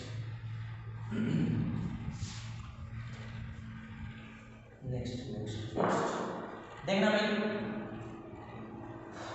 एनर्जी का फार्मूला होता है hc बाई लैम्डा। ऐसा फार्मूला हमने सुना है कहीं, अभी तुमने नहीं पता कहाँ से आया, कैसे आया। प्लांक्स क्वांटम थ्योरी होती है, h यहाँ प्लांक्स कांस्टेंट, c लाइट की स्पीड है, लैम्डा इसको लैम्डा कहते हैं, उल्टा वाई नहीं कहते भाई।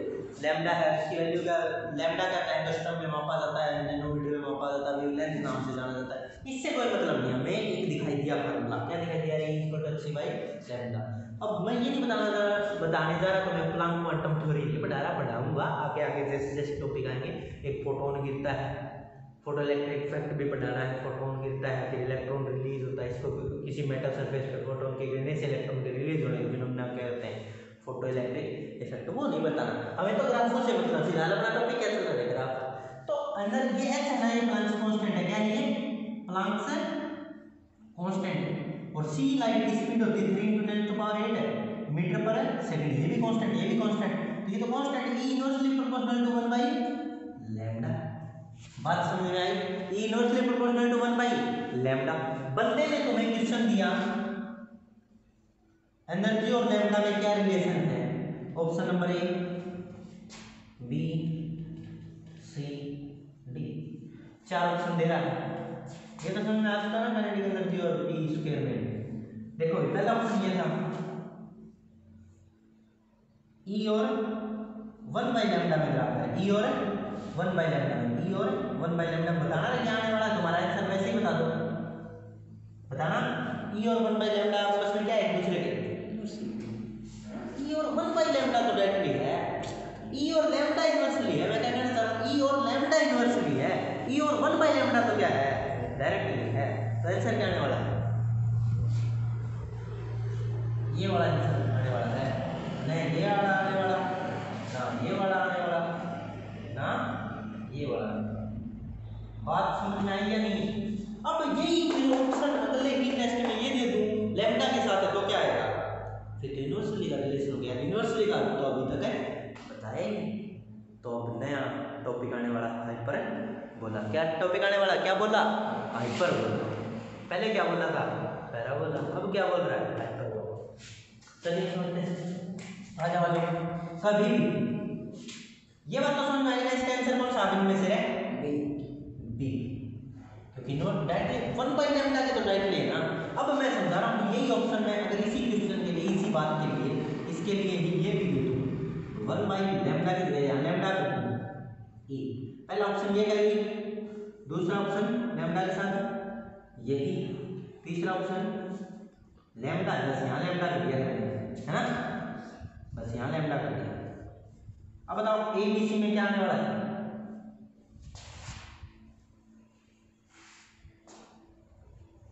बताइए जरा क्या आंसर होगा, इसका आंसर होगा क्या होगा, ये तो बताना, देखना कभी भी y inverse x inversely proportional to y हो ना, ऐसी रिलेशन को क्या कहते हैं, हाइपर बोला, क्या बोला, हाइपर बोला। x की जगह तो e है यहाँ और y की जगह क्या है, लैम्डा, और इनका ग्राफ क्या था, पैराबोला का ऐसा क्या होता है ऐसा। तो क्या आंसर है इनमें से, ए, समझ में आई बात, हाइपरबोला समझ में आ रहा है, कभी भी x inversely proportional to y हो, जैसे e inversely proportional to lambda, lambda के साथ ग्राफ है ना तभी हाइपरबोला, और 1/λ के तो स्ट्रेट लाइन, और स्क्वेयरिंग या वैसा तो भिखारी, दानी भिखारी कॉन्सेप्ट आ जाएगा। समझ में आ रही बात, क्या हो गया, धीरे धीरे धीरे धीरे कॉन्सेप्ट रिले होते जा रहे, समझ में आ रहे, मिक्स भी हो सकते हैं, समझते जाओ। यहाँ तक कोई डाउट है किसी को, ठीक चल रहा हूँ। अब मैंने ये थोड़ी देर पहले ये पढ़ाया था है ना, चलिए और थोड़ा देर ढीला बनाते हैं। हाइपरबोला समझ में आने लग गया सभी को, क्या कैसा ग्राफ होता है ऐसा, और कब आता है, जब इन्वर्सली का रिलेशन हो, जब इन्वर्सली का रिलेशन हो, डायरेक्टली का रिलेशन हो, स्ट्रेट लाइन, और जब स्क्वायर और पावर कम ज्यादा वाला रिलेशन हो तो भिखारी दानी, दानी भिखारी, ठीक है भाई, सही चल रहा है, यहाँ तक समझ में आ रहा है सभी को। तो आइए हम ये पढ़ा था हमने ना, kinetic energy equal to p²/2m, ऐसा ऐसा रिलेशन देखा था ना। अब देखना रे, एक बंदा आया बोले 2m तो कांस्टेंट है, इसको तो छोड़ ही दो, p डायरेक्टली प्रोपोर्शनल टू ये भी कर सकता है रूट की, ये रूट इधर आ जाए पावर, बात समझ में। अब बता दूं क्वेश्चन, p और काइनेटिक एनर्जी के रूट में क्या रिलेशन है, डायरेक्टली है, क्या इसका आंसर यही आने वाला है, क्या ये सही है, बिल्कुल सही है, एक दूसरे के थोड़े से और बढ़िया जाते हैं। देखिए जरा y इक्वल टू 2t - 3, इसका ग्राफ बताओ क्या आएगा, पहला ऑप्शन, दूसरा ऑप्शन, तीसरा ऑप्शन, फोर्थ ऑप्शन, बताइए जरा, बताइए क्या होगा, ये होगा, ये होगा, ये होगा या ये होगा, कुछ क्वेश्चन देखा देखा लगता है y equal to mx plus c, slope देख लो, भूल गए रे जब से, स्लोप और इंटरसेप्ट देख लो यार, आंसर बोलो, कौन सा आंसर है बोलो, पक्का कंफर्म, स्लोप प्लस का तो ऐसी लाइन आएगी, दो ही है ऐसी लाइन, ये दोनों तो नेगेटिव स्लोप की होती है ऐसी लाइन, तो ऐसी बताया था ना आज ही, इंटरसेप्ट माइनस या प्लस है, माइनस तो नीचे कट करेगी, भूल रहे इतनी जल्दी। समझ में आ रहा है? तो चलो करते रहो नेक्स्ट क्वेश्चन की तरफ बढ़ते हैं। चलिए जल्दी चलिए। ये बात समझ आ गई है? थोड़ी सी मिसअंडरस्टैंडिंग होगी तो मैं फिर बता देता हूँ। Kinetic energy equal to P square by 2, ठीक है। काइनेटिक एनर्जी का रूट हो गया था पी, याद है? ये तुम सही बता रहे थे। पी और काइनेटिक एनर्जी के रूट में स्ट्रेट लाइन नहीं आएगा, क्यों? ये तो डायरेक्टली है ना। अगर मैं ये क्वेश्चन ऐसे पूछ देता पी और काइनेटिक एनर्जी में क्या आंसर आएगा? अब पावर का लगता है, पावर समेत ही दे दे, पावर के साथ ही दे दे तो उसके तो डायरेक्टली है। अब पावर किसकी ज्यादा कम देखना पड़ेगा। अब किसकी पावर कम है? काइनेटिक एनर्जी की। तो अब ये ग्राफ बात समझ में आया? डाउट क्लियर हो गया? वो यहाँ डाउट आ गया था एक छोटा सा, वो क्लियर हो गया? ठीक, बहुत सही चल रहा है, सब समझ में आ रहा है। अब हम बात करते हैं और भी बहुत प्रकार के ग्राफ है, जैसे एक्सपोनेंशियल का ग्राफ, स्ट्रेट लाइन का हो गया, पैराबोला है, हाइपरबोला है, सर्कल है, एलिप्स है, सबकी थोड़ी थोड़ी बातें कर लेते हैं, ठीक है। थोड़ी सी बात सर्कल की भी कर लेते हैं। इक्वेशन, सर्कल की इक्वेशन क्या होती है? X square plus Y square equal to A square, ठीक है भाई। इसमें ये एक्स एक्सिस है, ये वाई एक्सिस है। एक्स एक्सिस होगी और ये क्या होगी? Y axis. इनमें न्यूमेरिकल इतने ज्यादा नहीं बता रहा, बस इक्वेशन समझा रहा हूं। इक्वल टू ए, इसकी वैल्यू क्या है? इसकी भी ए के बराबर है, दोनों क्या है? बराबर होती है। सर्कल में क्या होती है? ये भी ए है और ये भी ए है, दोनों बराबर होती है। जबकि एलिप्स की इक्वेशन सीखें, एलिप्स में देखना है क्या इक्वेशन होती है? एक्स स्क्वायर अपॉन ए स्क्वायर प्लस में Y square upon B square equal to 1। तो एक ए अलग है और बी अलग है। एलिप्स सर्कल लिखेगा, एलिप्स एक भुजा बड़ी होती है और एक छोटी होती है, ठीक है। ये एलिप्स की इक्वेशन है। ये एलिप्स की इक्वेशन याद रखेंगे, साथ में न्यूमेरिकल कभी अपना ग्रेविटेशन नाम का टॉपिक आएगा ना, एलिप्स सर्कल के जब न्यूमेरिकल कराने के साथ में कराऊंगा, ठीक। अभी अपने बस इक्वेशन याद रखनी है, रख लोगे, ठीक है। पैराबोला में पूरा समझा दिया, सर्कुलर में इक्वेशन बता दी और एलिप्स की इक्वेशन, ठीक। इसके बाद बात करते हैं क्या हाइपरबोला पैराबोला भी बता दिए गए, हाइपरबोला और पैराबोला भी पूरे बता दिए गए। अब बात करते हैं स्ट्रेट लाइन पे, और भी बहुत सारे, जैसे ST graph, VT graph, eighty graph, speed, velocity, acceleration, इनसे रिलेशन कुछ बनाते हैं, डिफरेंशिएशन और इंटीग्रेशन से लिंक करके। तो चलो ये लिख लिया भी सभी ने, तो देखो नेक्स्ट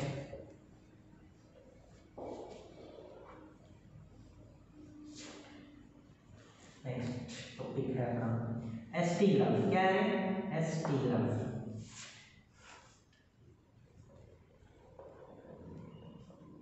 क्या है?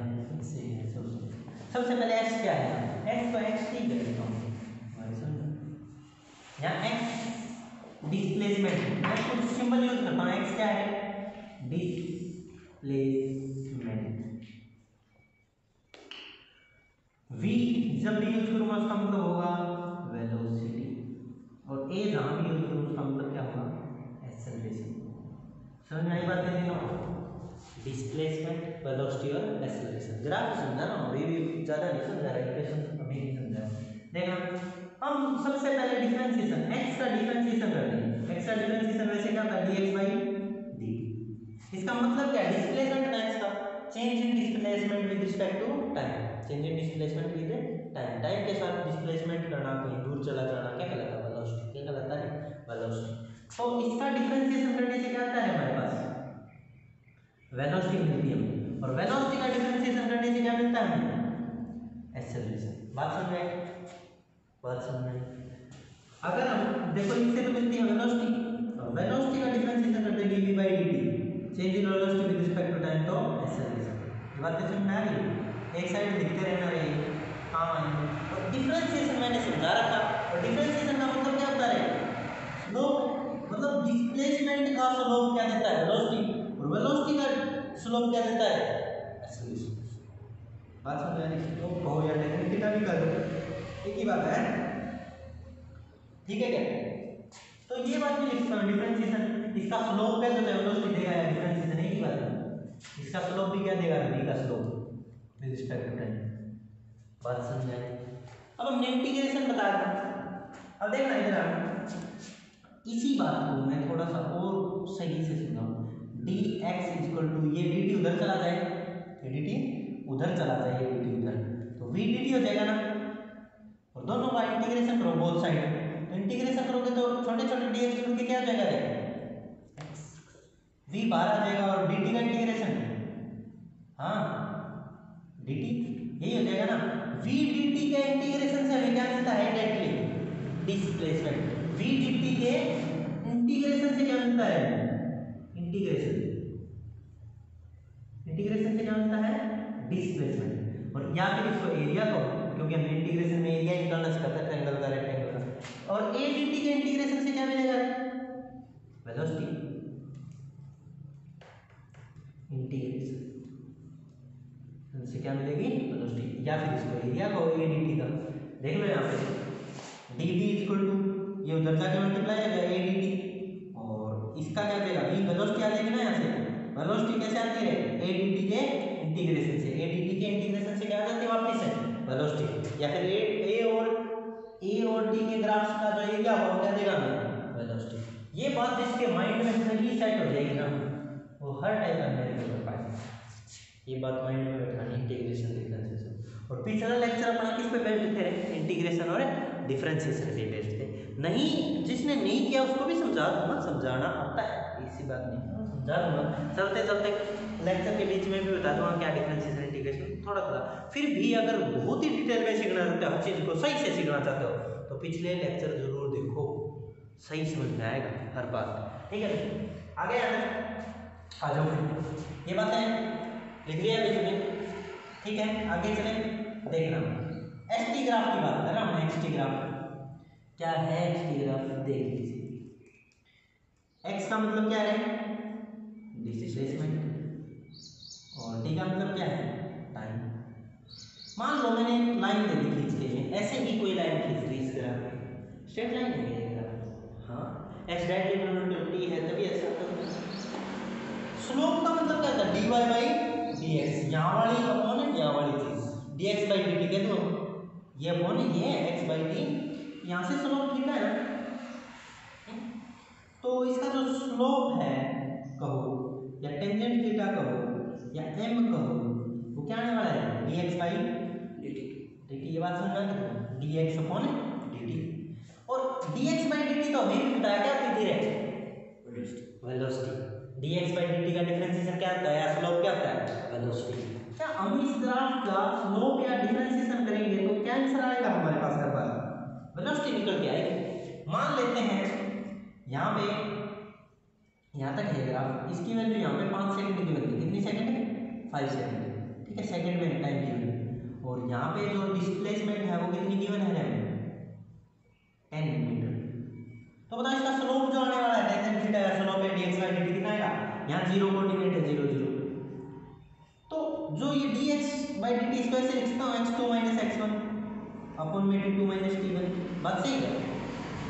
x2 कितना है 10 और x1 कितना 0, 10 माइनस है 0 अपॉन में 5 माइनस है 0, t2 5 है, आगे वाला t2 है और पीछे वाला 5 माइनस है 0, बात समझ में आई, 10 बाई 2 और 10 बाई 5 क्या कह रहे हैं 2, और वेलोसिटी की स्पीड का जो यूनिट होती है वो क्या है मीटर पर सेकंड, क्योंकि डिस्टेंस बाई टाइम है क्या था मीटर में मापते हैं इसको टाइम में मीटर पर सेकंड आएगा, तो मीटर पर सेकंड, तो ये 2 मीटर पर सेकंड आया, प्लस का या माइनस का प्लस का, और ऐसा बताया नहीं था ना ऐसी लाइन का स्लोप क्या आता है पॉजिटिव, बात समझ में पॉजिटिव ही आएगा।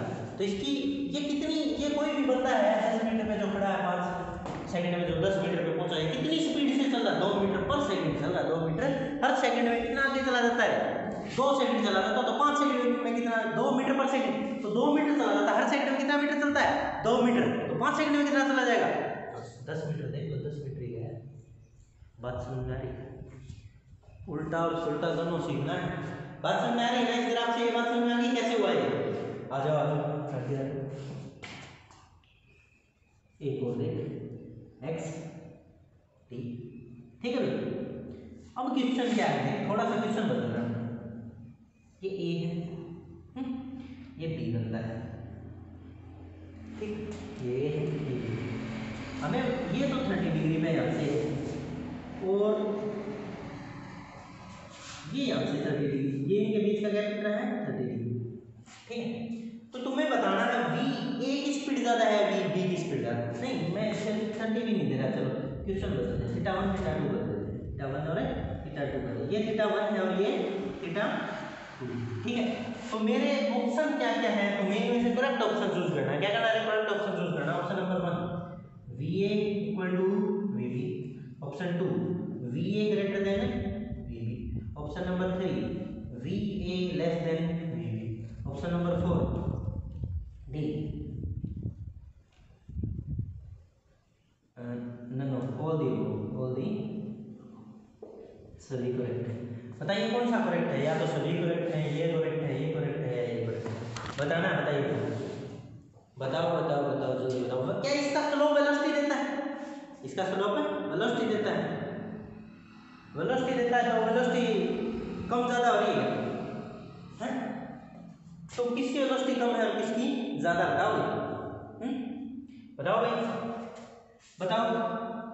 जैसे इसका थीटा 1 है और इसका थीटा 2 है, तो थीटा 1 और थीटा 2 में ज़्यादा कम कौन सा है, थीटा 2 कम है, ज़्यादा थीटा 2 ज़्यादा है, तो टेंजेंट थीटा ज़्यादा होगा या कम, टेंजेंट थीटा ज़्यादा होगा या कम, टेंजेंट थीटा 2 भी ज़्यादा होगा टेंजेंट थीटा 1 से, ये बात समझ आ गई सभी को। टेंजेंट थीटा 2 ज़्यादा होगा, तो टेंजेंट थीटा तो वेलोसिटी देता है ना, वेलोसिटी देता है, तो वेलोसिटी 2 की ज़्यादा है 1 की, है ना, वेलोसिटी 2 की ज़्यादा है, मतलब v की ज़्यादा है, a की कम है, तो ये ऑप्शन है कि नहीं, कौन सा ऑप्शन सही है। नेक्स्ट क्वेश्चन, ये बात समझ में आ गई सभी को। नेक्स्ट क्वेश्चन करें, ये क्वेश्चन करके दिखाएंगे कॉपी में।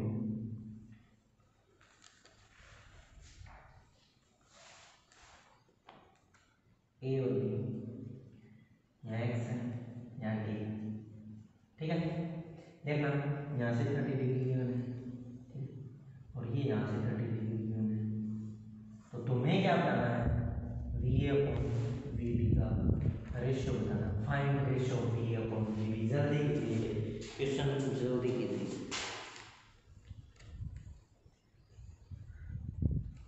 VA बाई VB का रिलेशन बताइए, जल्दी जल्दी, नहीं आ रहा है, क्या होगा 1/2 1:2 आई थिंक, तेरा क्या आ रहा है और किसी का, अच्छा V अपॉन VB, तो 10A अपॉन 10V, ठीक है ना, क्योंकि वेलोसिटी क्या देती है, स्लोप टेंजेंट थीटा, तो देखना रहेगा, तो 10A से कितनी है 30 डिग्री, 10 है 30 डिग्री, और x एक्सिस से देखते हैं एंगल हमेशा, तो ये कितना है, ये 30 है, तो ये टोटल बच गया 60, नहीं टोटल बच गया 60 है, समझ में आ गया। 10A अपॉन में 10B कितना है 60 डिग्री, और V अपॉन VB, बताओ V upon VB is equal to 10A की 30 की वैल्यू कितनी होती है 1/√3, और इसकी वैल्यू कितनी होती है 60 की √3, तो 1/3, आंसर क्या है 1/3। अब ये तो पूछा था रेशियो 1/3 आ गया, कोई VA और VB में रिलेशन पूछ ले तो क्या है यार, मल्टीपल क्रॉस मल्टीपल कर दो, 3VA इक्वल टू VB, बात समझ आ रही है, ऐसे भी पूछा सकता है, अभी क्वेश्चन क्या था ये खबर भाई, ठीक है, समझ में आ रहा है सभी। चलिए और क्वेश्चन करते, समझ में आ रहा है तो करते रहो, देखना sir,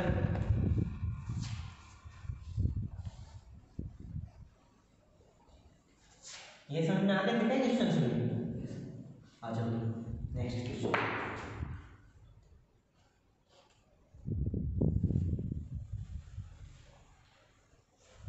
O A B C, ठीक है, ये क्वेश्चन यहाँ x एक्सिस है,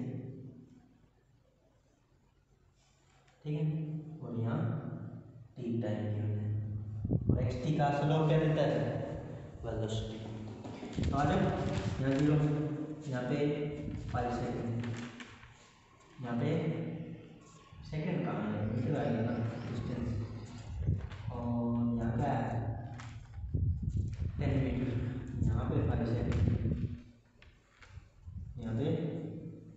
सेकेंड और यहाँ कितना न्यूटन है 15 करो भाई क्वेश्चन करो जल्दी क्या बताना पता है वी ओ ए इस टाइम कितनी वेलोसिटी है इसमें कितनी है और इसमें कितनी है V O A find V O A V A B we B C चलिए जल्दी करिए भाई ये चल करो करो जल्दी करो खुद प्रैक्टिस करो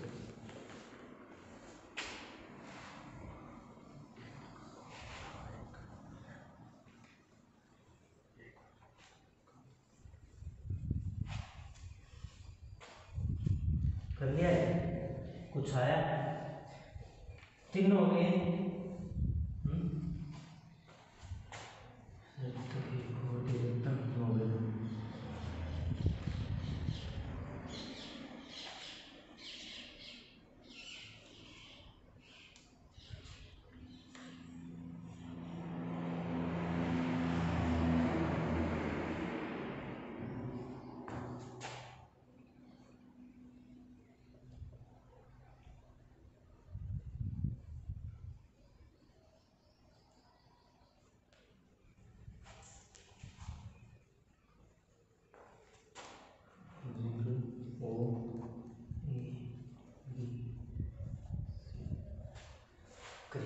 दोनों क्वेश्चन में उसमें भी ये बताना है find V O A V A B and we B C चलिए वाई क्वेश्चन क्या नहीं हुआ बताओ रे तो देखो वी ओ ए ये है ना ओ ए और इसको बाकी को भूल ही जाओ कि लिखा ही नहीं बराबर तो ऐसे इस लाइन का स्लोप अभी भी दिया था और x की ग्राफ का स्लोप या डिफरेंशिएशन या टेंजेंट थीटा क्या देता है वेलोसिटी बताया ना मैंने dx/dt change in displacement with respect to time क्या था वेलोसिटी तो इसका वेलोसिटी मिलने वाला है ना dx/dt कर देते हैं क्या मिलने वाला है वेलोसिटी तो यहां तक का चेंज क्या है 5 - 0 5 - 0 अपॉन में 5 - 0 5/5 1 मीटर पर सेकंड वेलोसिटी कितनी है 1 मीटर पर सेकंड और ये ऐसी लाइन का स्लोप आता भी क्या है पॉजिटिव ये हमने स्ट्रेट लाइन ग्राफ में सीख लिया अब इसका बताओ क्या आने वाला है स्लोप क्या था x एक्सिस से कितनी उठी हुई है और ये तो x एक्सिस के क्या है पैरेलल है इसका टेंजेंट 0 और टेंजेंट 0 एंगल भी 0 है तो इसका कोई स्लोप होगा ही नहीं ये उठी हुई है क्या कुछ उठी हुई है नहीं उठी हुई नहीं तो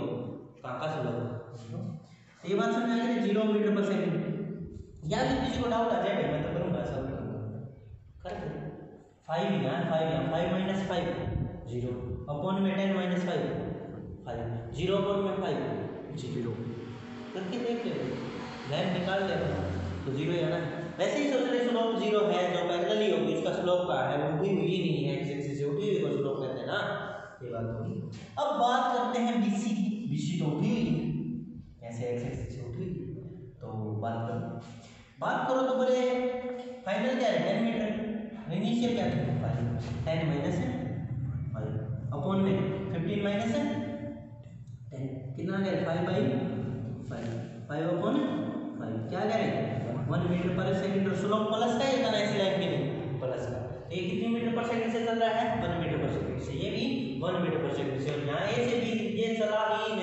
नहीं ये क्या हुआ था ठहरा हुआ था 5 मीटर पे ही खड़ा है चल ही नहीं रहा था रुका हुआ रेस्ट किया इसने थोड़ी देर कितने सेकंड 5 सेकंड रेस्ट किया आराम करवाया समझ में आ गया एक क्वेश्चन हो गया अब ये समझ में आ गया वो बच्चा खुद अपना आपको क्वेश्चन करो भाई करो जल्दी करो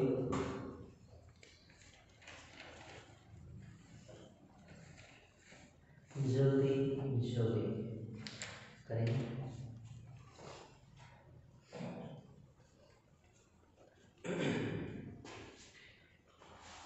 किया रे कुछ करो जल्दी करो आ गया आंसर आ गया बढ़िया तो देखना है वी ओ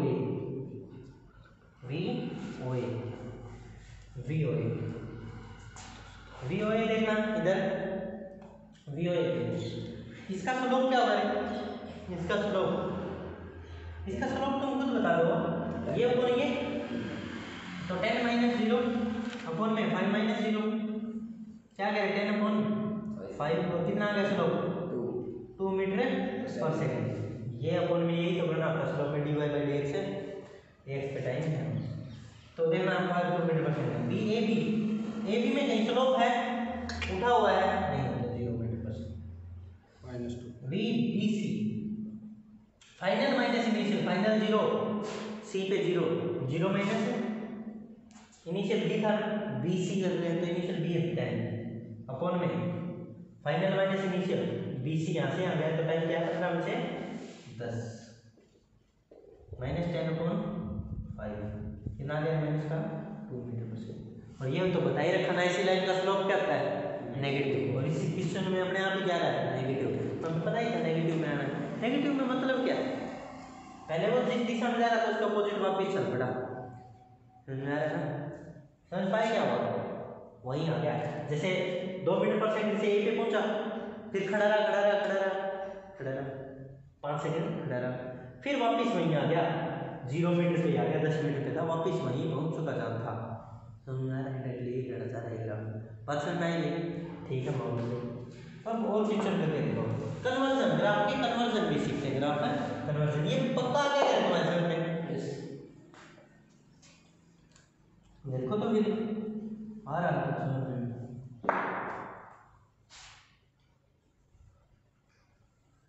किसी बंदे ने तुम्हें ग्राफ दिया ऐसा एक्सटी डिस्प्लेसमेंट टाइम ग्राफ ऐसा ठीक ये 10 मीटर और ये 5 सेकंड ठीक और तुमसे उस बंदे ने कहा ये एक्सटी ग्राफ को वीटी ग्राफ में कन्वर्ट करो convert into VT graph VT graph में कन्वर्ट कीजिए वीटी ग्राफ में कन्वर्ट कीजिए तो बात सुनो रे उसने ऑप्शन भी दिए 4 आया होगा क्वेश्चन देखो पहला ऑप्शन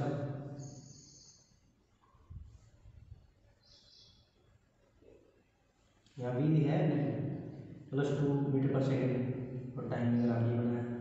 दूसरा ऑप्शन -2 वी और टी में ग्राफ। तीसरा ऑप्शन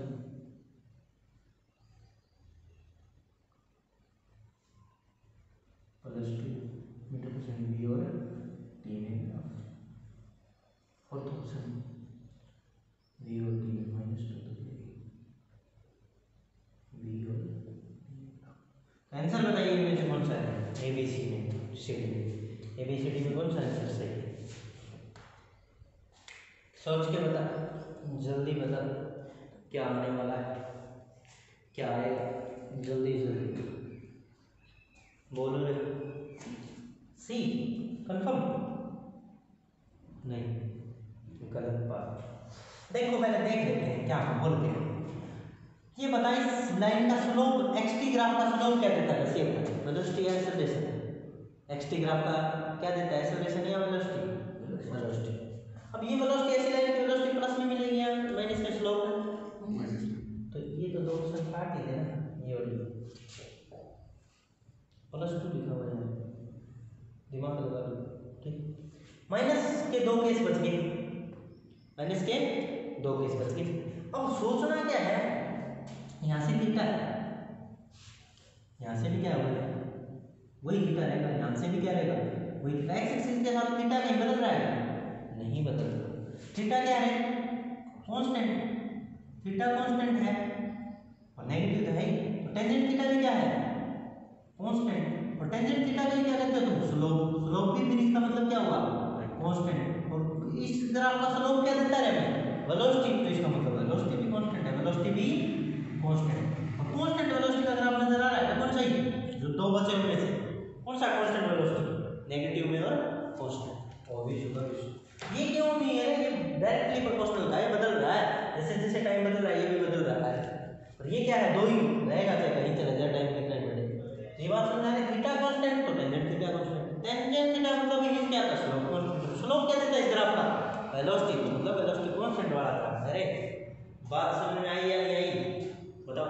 और हाँ अब ये 2 क्यों आ रहा है इसका रीजन मान लो यही ऑप्शन एक जगह 2 दे देता है एक जगह 4 देता है, यही ऑप्शन और टफ बनाता है यही ऑप्शन दे के पूछे में ऐसा ही या 4 लिख देता तो क्या होगा आंसर होता? नहीं होता, क्योंकि इसकी वेलोसिटी 2 ही आ रही है, 2 -2 आ रही क्यों? क्योंकि टेंजेंट थीटा निकाल के देख लो माइनस में आना चाहिए इसका स्लोप तो कितना है 10/5 10/5 कितना होता है तो 2 और माइनस का है आ रहा है समझ में +2 या -2 -2 समझ में आ गई क्यों आया ऐसे ही। चलो तो आगे समझते हैं बच्चों ये बात कंफर्म है क्या सभी को? चलिए कुछ ऐसा सीखते हैं कि ग्राफ क्या क्या बोलते हैं। क्या ग्राफ बोलते हैं? हाँ ग्राफ बोलते हैं। क्या क्या बोलते हैं सुन लेते हैं ग्राफ के बारे में। ग्राफ कुछ कहना चाह रहे हैं हमसे तो देख लीजिए ग्राफ क्या बोलता है, बहुत कुछ बोलता है। देखना x T graph x T graph है और ग्राफ बोल रहा है। ग्राफ को देख के तुम्हें बताना कि ग्राफ क्या क्या बोलता है। बताओ क्या बोलता है? कुछ सुनाई दिए? कांस्टेंट है। हाँ ग्राफ बोलता है। देखना ग्राफ कहता है कि थीटा कहीं भी लो कांस्टेंट। ग्राफ क्या बोल रहा है? ये थीटा कांस्टेंट है, कहीं बदल रहा है क्या, कम ज्यादा हो रहा है? नहीं हो रहा, तो कहता है थीटा कांस्टेंट है। देखो जरा ध्यान से देखो थीटा कांस्टेंट तो टेंजेंट थीटा भी क्या होगा रे? कांस्टेंट। तो टेंजेंट थीटा कांस्टेंट का मतलब स्लोप कांस्टेंट। और स्लोप क्या देता है एक्स ग्राफ का? वेलोसिटी। तो वेलोसिटी भी कांस्टेंट।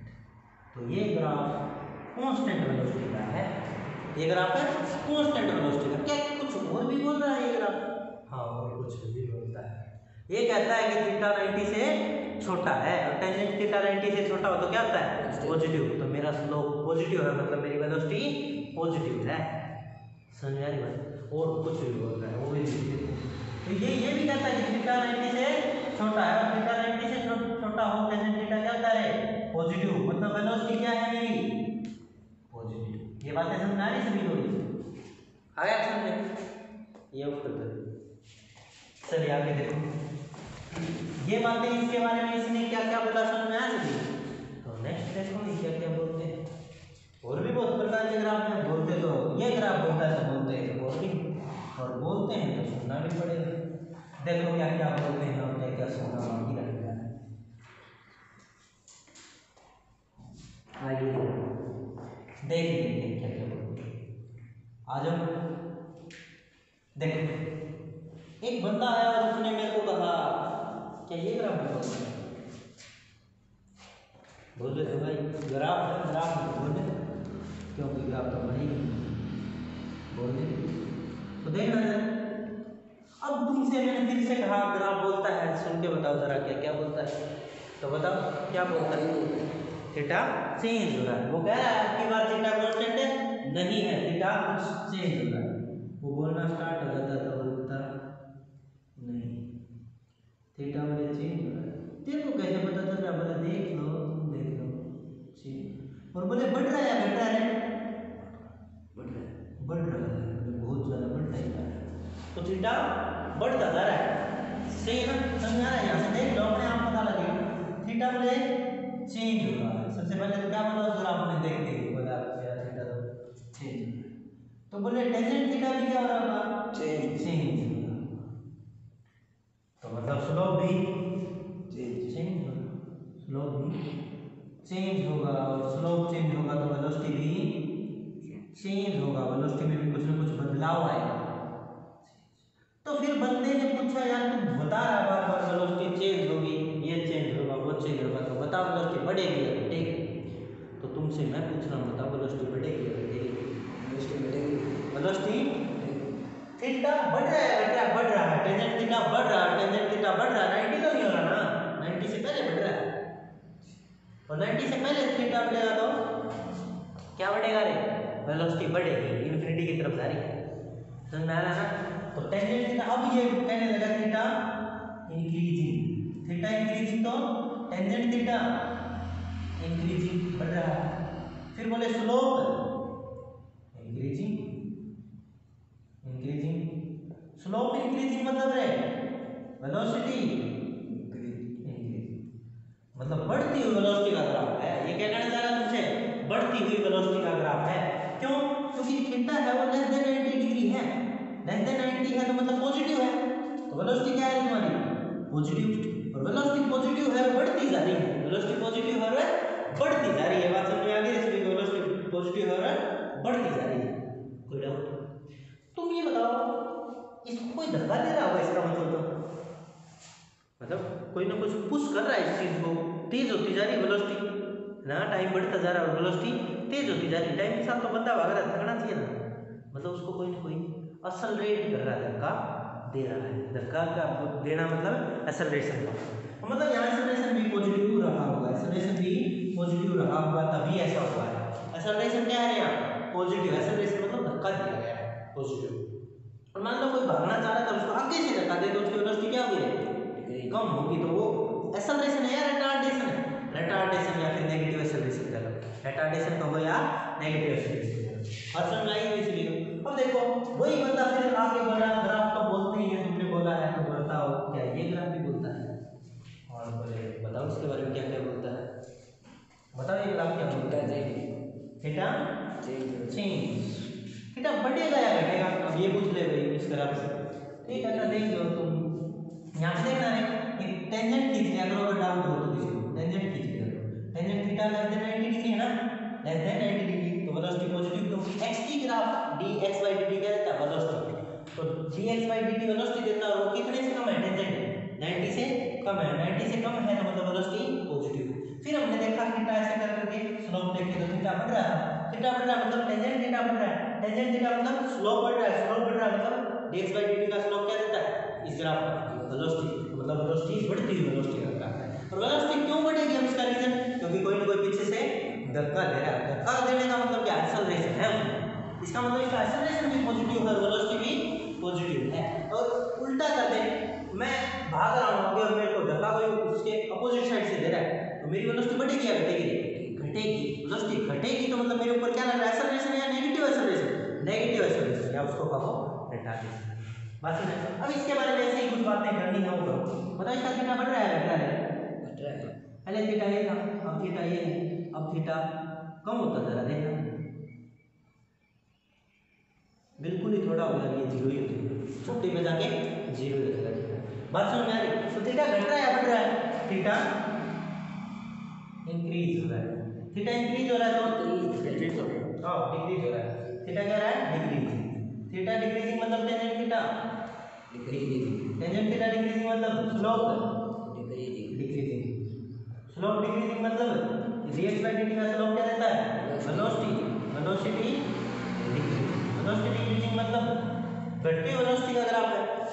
घटती वेलोसिटी का मतलब बताओ थीटा ग्रेटर देन 90 है, यहीं से देख लो, स्पर्श रेखा खींच लो, टेंजेंट है, ये थीटा क्या है?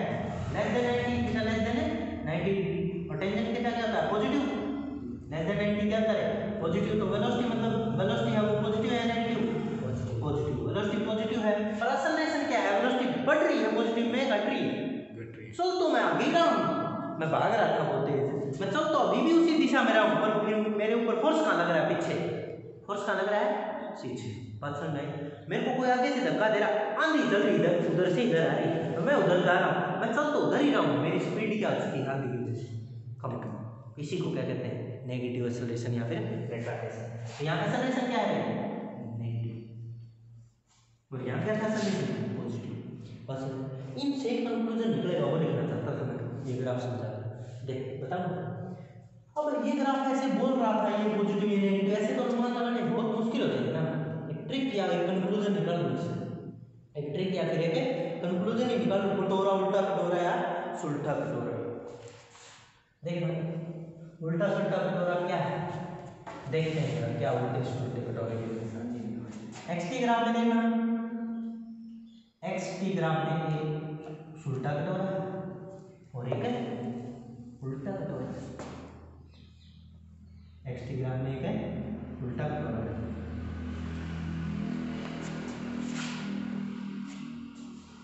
ये लाइन ऐसी है ना, ये वाला कटोरा ये तो इसको रिप्रेजेंट कर रहा है, और ये लाइन ऐसी है ना, ये इसको रिप्रेजेंट कर रहा है। बात समझ में आ रही? ये इसको और ये इसको रिप्रेजेंट कर रहा है। बात समझ में आ रही तुमको? अब देखना इसका समेशन क्या बता रहा तुमने, ये मैं क्या कहूँ, कॉनकेव अगर इंग्लिश में लिखना था तो कॉनकेव अपवार्ड, कॉनकेव अपवार्ड है ना, कॉनकेव साइड है, कॉनकेव इसको कहते हैं, इसको कॉनकेव कहते हैं, इसको कॉन्वेक्स कहते हैं।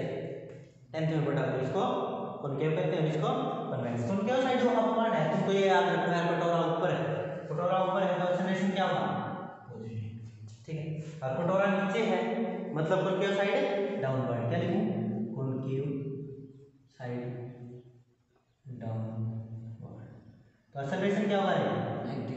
ये ट्रिक माइंड में रह जाएगी एक्सटी ग्राफ के लिए, सिर्फ एक्सटी ग्राफ के लिए माइंड में रखना है बात, एक्सटी ग्राफ, नहीं तो दुनिया बदल जाएगी सब। एक्सटी ग्राफ में कटोरा ऊपर दो एक्सेलरेशन पॉजिटिव, कटोरा नीचे दो नेगेटिव, ये बात याद रखो। अब एक कंक्लूजन निकाले, देखा दोनों की साइन सेम थे तो वेलोसिटी बढ़ रही थी या घट रही थी, बढ़ रही थी। दोनों की साइन अपोजिट है तो वेलोसिटी घट रही थी। ये भी एक ट्रिक माइंड में रखना, जब कभी भी एक्सेलरेशन और वेलोसिटी दोनों के साइन सेम, दोनों के साइन सेम है तो स्पीड बढ़ेगी, चाहे वो दोनों नेगेटिव हो चाहे दोनों पॉजिटिव हो तो स्पीड बढ़ेगी। दोनों नेगेटिव है तो नेगेटिव में स्पीड बढ़ेगी, दोनों पॉजिटिव तो पॉजिटिव में बढ़ेगी। अगर अपोजिट साइन हो गई, किसी भी एक का प्लस और एक का माइनस हो गया तो स्पीड घटेगी, चाहे वो कैसी भी घटे। ये भी कंक्लूजन निकालेंगे। बात समझ में आ रही है सभी को, देखना है एक तो ये कटोरे वाला याद रखना, स्टार लगा के ट्रिक नहीं जो आपको माइंड में रखनी।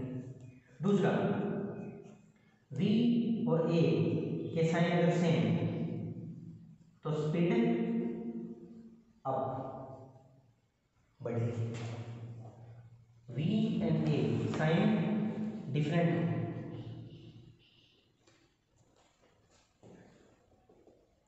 डिफरेंट हो तो क्या होगा, स्पीड डाउन। समझ में आ रहा है इसमें? यहाँ तक कोई कंक्लूजन में डाउट है तो बता दो मेरे, आया कोई डाउट किसी प्रकार का तो 2-4 क्वेश्चन सॉल्व करके दिखाएंगे। और यहाँ तक सही चल रहा है,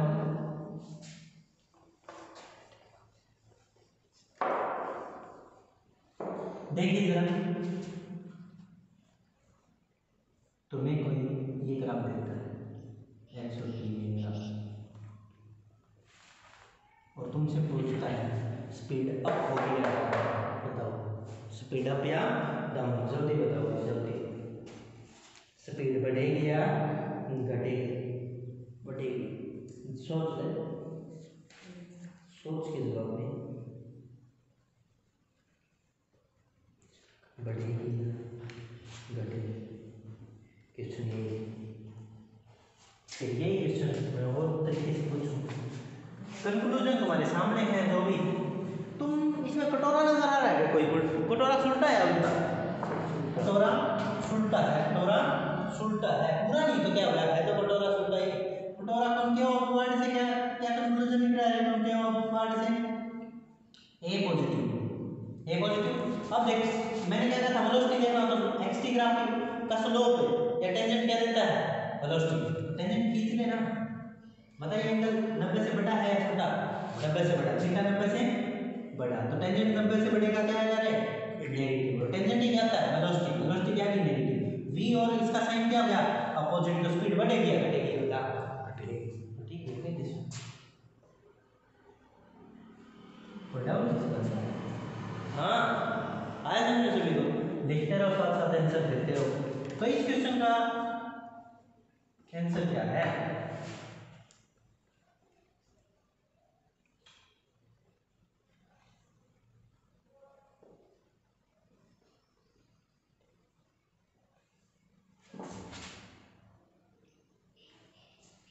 बढ़ेगी, क्या आप कहना चाह रहे हैं, स्पीड बढ़ेगी, हाँ स्पीड बढ़ेगी।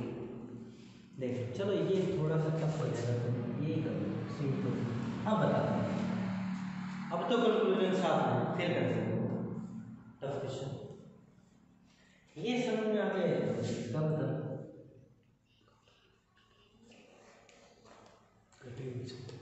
इसकी बताओ, इसकी पहले घटेगी पक्का। कटोरा नीचे, एक्सेलरेशन नेगेटिव, ठीक है, कटोरा नीचे, कटोरा नीचे नीचे तो एक्सेलरेशन नेगेटिव, और स्पर्श रेखा की इसका टेंजेंट थीटा लेंथ 90 डिग्री, मतलब टेंजेंट पॉजिटिव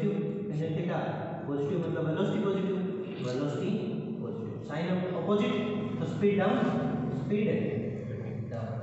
बात क्लियर। एक बताओ ये एक्सटी ग्राफ और ये एक्सटी सीधा बढ़ेगी इसमें पक्का कंफर्म है। सोच समझ के जवाब दें, बढ़ेगी कहीं गलत हो जाए पक्का रहते देख लेते हैं इसका तुम कह दो बढ़ेगी तो टेंजेंट थीटा तो क्या है पॉजिटिव तो टेंजेंट थीटा क्या है पॉजिटिव तो थीटा लेते हैं 90 डिग्री तो वेलोसिटी क्या है पॉजिटिव और कटोरा अप तो एक्सेलरेशन भी पॉजिटिव और दोनों पॉजिटिव तो स्पीड है अप बढ़ेगी। बात क्लियर है। ऐसे ऐसे कंक्लूजन निकाल के दे दिया आपको, क्वेश्चन बहुत फास्ट होते चले जाएंगे इन कंक्लूजन से। ठीक है, थोड़ा सा अजीब गरीब जो आईटी की बार पूछा गया है ऐसे क्वेश्चन, वो अजीब गरीब क्वेश्चन देखने में अजीब गरीब है ऐसा। अब इसके बारे में कंक्लूजन निकाल लेते हैं। स्क्रीन पे या डाउन बोलो जल्दी बोलो। स्पीड बढ़ेगी कंफर्म बता पक्का देख कटोरा उल्टा है उल्टा नेगेटिव कटोरा उल्टा कटोरा उल्टा तो एक्सेलरेशन है नेगेटिव। एक कंक्लूजन हो गया था। फिर टेंजेंट लिख लो ना theta greater than 90 tangent theta negative tangent theta negative तो मतलब वेलोसिटी भी नेगेटिव v भी नेगेटिव ये भी नेगेटिव तो स्पीड है अप स्पीड है अप। कोई डाउट है क्या किसी को? ठीक चल रहा हमारा बिल्कुल। एक क्वेश्चन करके दिखाओ। ये कटोरा कटोरा समझ में आ गया ना और साइन का कंक्लूजन भी आ गया माइंड में। हाँ जबरदस्त बढ़िया क्वेश्चन भी दे दिए जाते हैं कभी कभी लाइफ में सिंपल जिंदगी नहीं मिलती। देखना एक्सटी ग्राफ ऑप्शन भी दिए जाते हैं ऐसा ऐसा क्वेश्चन ठीक।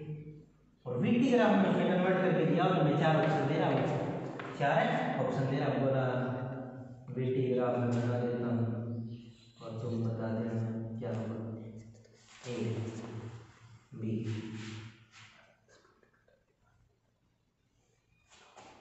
C D.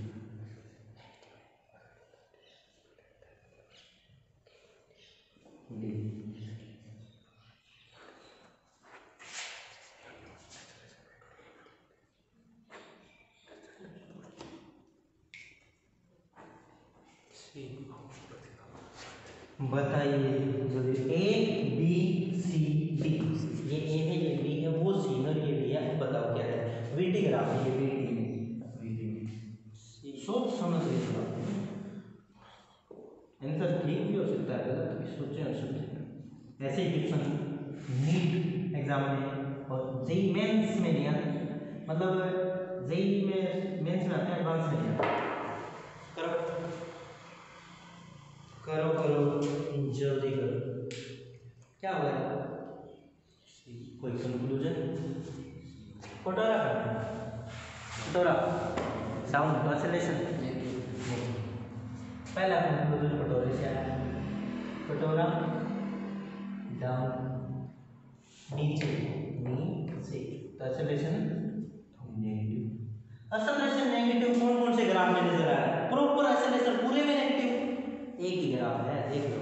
इस लाइन का स्लोप क्या होता है नेगेटिव और बीटी ग्राफ का स्लोप क्या देता है डिफरेंशिएशन एक्सेलरेशन देता है मतलब बीटी ग्राफ का स्लोप क्या देता है dv/dt एक्सेलरेशन एक ही ग्राफ में ऐसा तो आंसर तो आ चुका।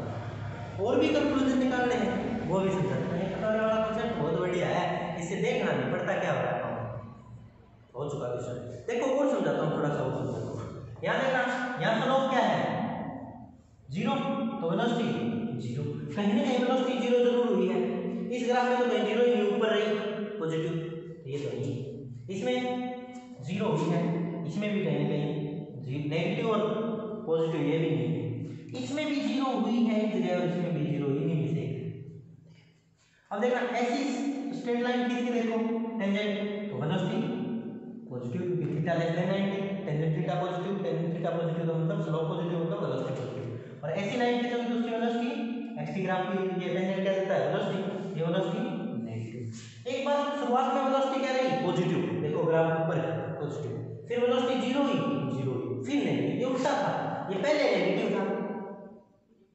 है ना, ये पहले नेगेटिव था फिर पॉजिटिव था, ये तो कैंसिल आउट हो गया, ये आंसर समझ में आया। कंक्लूजन कैसे निकालोगे? कोई डाउट है तो देख लो, ये कॉपी में लिखो जरूर, ऐसे ऐसे क्वेश्चन जरूरी होता है। लिखा है इसलिए लिख लिया क्या? चलो तो नेक्स्ट क्वेश्चन करके देखो, ऑप्शन भी दिए जाएंगे।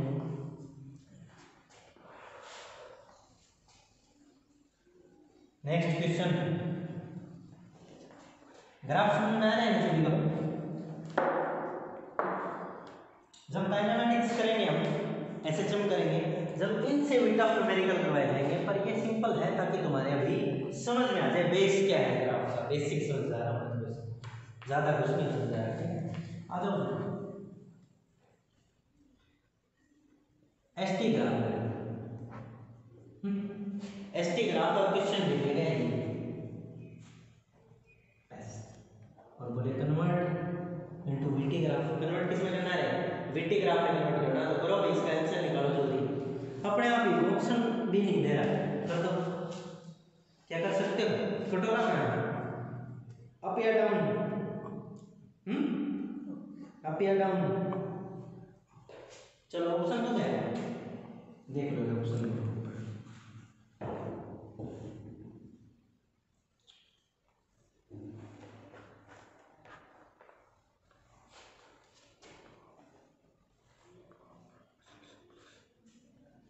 वीटी ग्राफ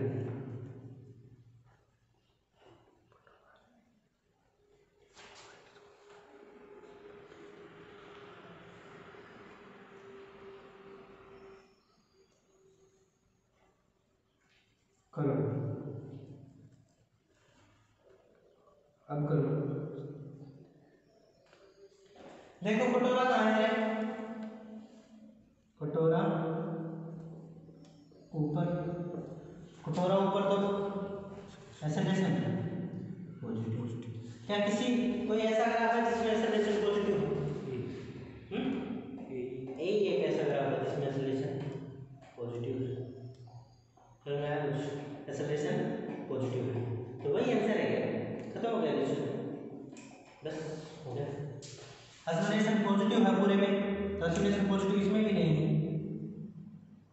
इसमें भी नहीं है, इसमें तो एक्सेलरेशन है ही नहीं, वेलोसिटी चेंज ही नहीं हो रही, चेंज नहीं हो रही, तो चेंज इन वेलोसिटी होता है ना एक्सेलरेशन, तो इनमें तो एक्सेलरेशन जीरो ही है।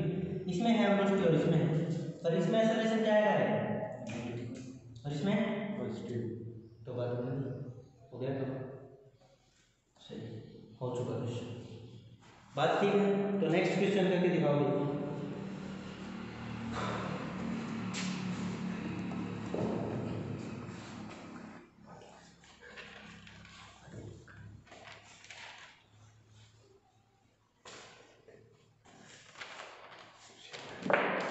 इसका वीटी ग्राफ खुद बनाना है, वीटी ग्राफ, इसका वीटी ग्राफ जरूरी। और इसके एक्सेलरेशन के बारे में भी बताइए, क्या आएगा? पॉजिटिव नेगेटिव क्या आएगा? हाँ बताओ तो जल्दी बताओ। जीरो एक्सेलरेशन पक्का, यूनिफॉर्म वेलोसिटी। चलो तो करके दिखाओ। आ रहा है समझ में सभी को?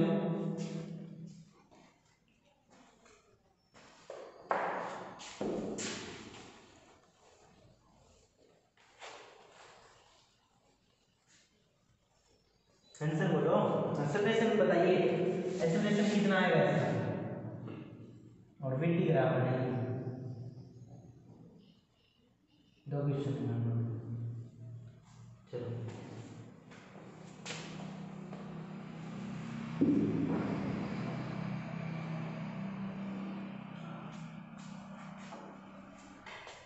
एक्स लिख लो, तो एक्स लिख लो, एक बार एक्स डिस्प्लेसमेंट या एस के लिए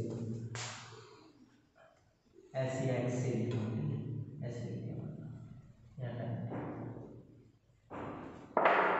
बताइए ग्राफ क्या करना चाह रहा है? पहले तो इसके एक्सेलरेशन कार्य कितना है? जीरो। क्यों? क्योंकि देखो थीटा कांस्टेंट है, थीटा क्या है? कांस्टेंट। थीटा क्या है? कहीं भी देख लो, थीटा क्या है? थीटा है कांस्टेंट। थीटा कांस्टेंट है तो टेंजेंट थीटा को भी क्या होना पड़ेगा? कांस्टेंट। और टेंजेंट थीटा कांस्टेंट मतलब स्लोप है कांस्टेंट। स्लोप क्या देता है इस ग्राफ का, dx by dt वेलोसिटी, तो वेलोसिटी कांस्टेंट है, वेलोसिटी कांस्टेंट तो एक्सेलरेशन जीरो, क्योंकि एक्सेलरेशन मतलब change in velocity by time, change in velocity with respect to time, velocity constant है, चेंज इन योर ई, और कांस्टेंट का डिफरेंशिएशन क्या होता है, मैंने कांस्टेंट का डिफरेंशिएशन क्या होता है जीरो, तो इसीलिए एक्सेलरेशन क्या है जीरो, एक क्वेश्चन हो गया 0 मीटर पर सेकंड। अब वीटी ग्राफ बनाना बताओ कैसे बनाओगे, ऑप्शन दो वी और टी ग्राफ,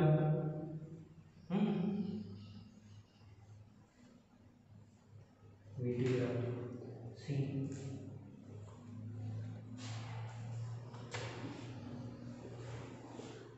डी,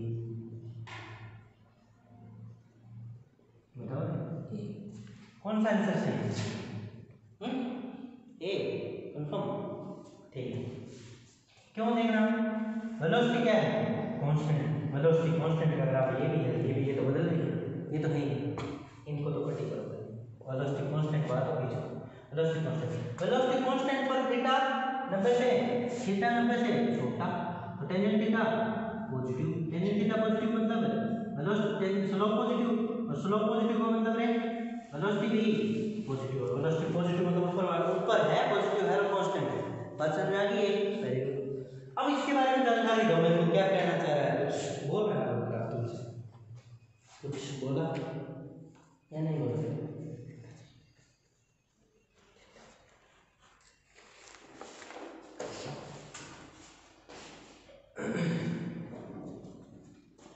बोलो बोलो जल्दी बोलो,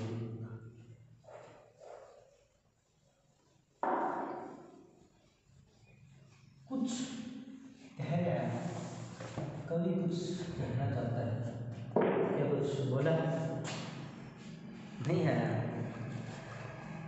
ये ग्राफ नॉट पॉसिबल, ये ग्राफ पॉसिबल ही नहीं, क्यों नहीं है देखना, यहाँ टाइम मान लो कोई 5 सेकंड है, 2 सेकंड है, 3 सेकंड है, मेरे को नहीं पता कितने सेकंड है, एक बंदा है मान लो यहाँ 5 मीटर होगा, यहाँ मान लो 10 मीटर है, उसी 1 सेकंड पे वो 10 मीटर पे भी हो सकता है, 5 मीटर पे साइन होता है, हर जगह हो सकता है एक ही टाइम में, ऐसा थोड़ी ना हो सकता है, तो ये ग्राफ नॉट पॉसिबल, कोई बंदा एक ही टाइम में हर जगह नहीं हो सकता, वो सिर्फ और सिर्फ साइन बाबा ही हो सकता है, इसलिए ये पॉसिबल नहीं है, ठीक है, तो this graph is not possible.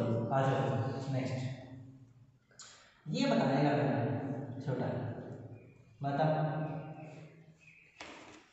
VT graph है, इसके बारे में कोई कंक्लूजन है क्या, बताओ या बताओ जल्दी बताओ, कोई कंक्लूजन, क्या कह रहा है, एक बंदा एक ही समय में दो जगह भाग रहा है, शक्तिमान थोड़े में, ऐसा भी नहीं हो सकता, क्यों, देखिए ये बंदा यहाँ भी भाग रहा है वेलोसिटी, मतलब यहाँ कोई 10 मीटर पर सेकंड है, यहाँ कोई 50 मीटर पर सेकंड, मेरे को नहीं पता कितनी, एक बंदा एक ही सेकंड में, उसी सेकंड में दिल्ली के ऊपर से भी उड़ रहा है, उसी सेकंड में चंडीगढ़ के ऊपर से भी, ऐसा तो पॉसिबल नहीं है, तो इस ग्राफ इज नॉट पॉसिबल, तो ये भी देखना होता है जिंदगी में, आंसर ही नहीं निकालना, तो ये है भी या नहीं, ये होगा भी या नहीं, तो मतलब एसटी ग्राफ की नॉलेज लगभग होगी तुम्हें ना। अब बात करते हैं वीटी ग्राफ, एसटी ग्राफ में कोई डाउट नहीं किसी, वीटी और एटी बाकी है सही, और एसएचएम की ग्राफ भी बाकी है, समझ में आ रहा है मामला क्या चल रहा है,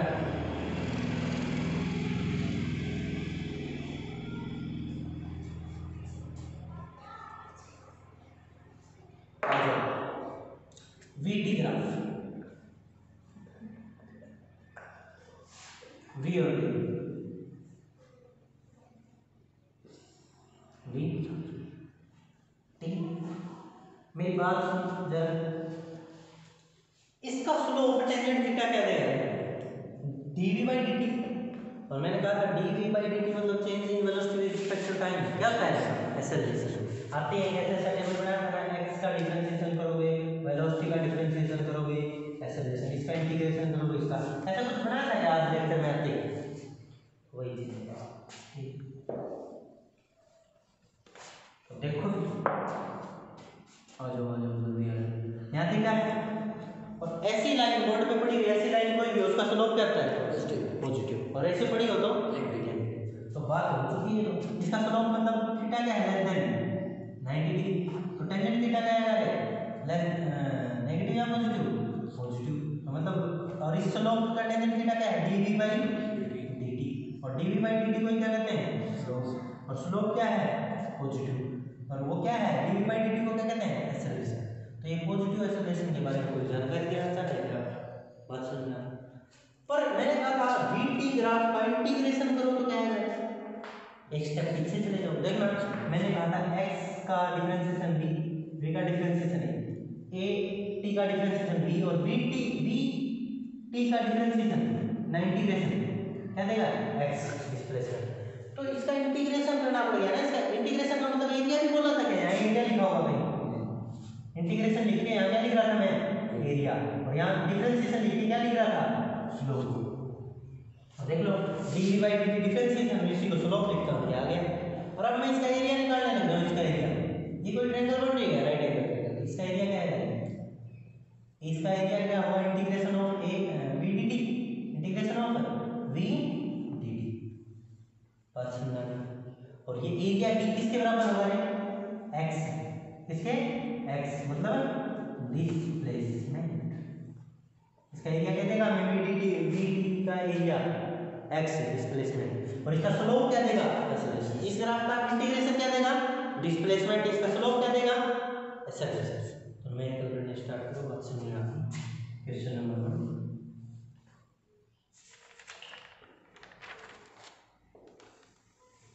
10 मीटर पर second, 5 second, find acceleration and displacement. करिए जल्दी जल्दी करो, बहुत ही प्यारा क्वेश्चन। करो भाई जल्दी करो, बढ़िया बढ़िया क्वेश्चन आ रहे हैं आपके लिए, करते रहो। करो रे, क्या है आंसर नहीं बोल रहा? 2 मीटर पर सेकंड स्क्वायर एक्सेलरेशन। पक्का? डिस्प्लेसमेंट और देखिए क्या रहा है? 2 मीटर पर सेकंड। स्लोप निकालना ना, टेंजेंट थीटा है क्या है? 10/5 कितना है? 2 मीटर पर सेकंड। तो एक्सेलरेशन क्या होता है इसका? Acceleration dv by dt। मैंने कहा ना एक्सेलरेशन dv बाई dt या स्लोप का हो या टेंजेंट थीटा का हो, ये बात है इस ग्राफ के लिए। तो मतलब dv बाई dt को निकालना कितना आ जाएगा एक्सेलरेशन?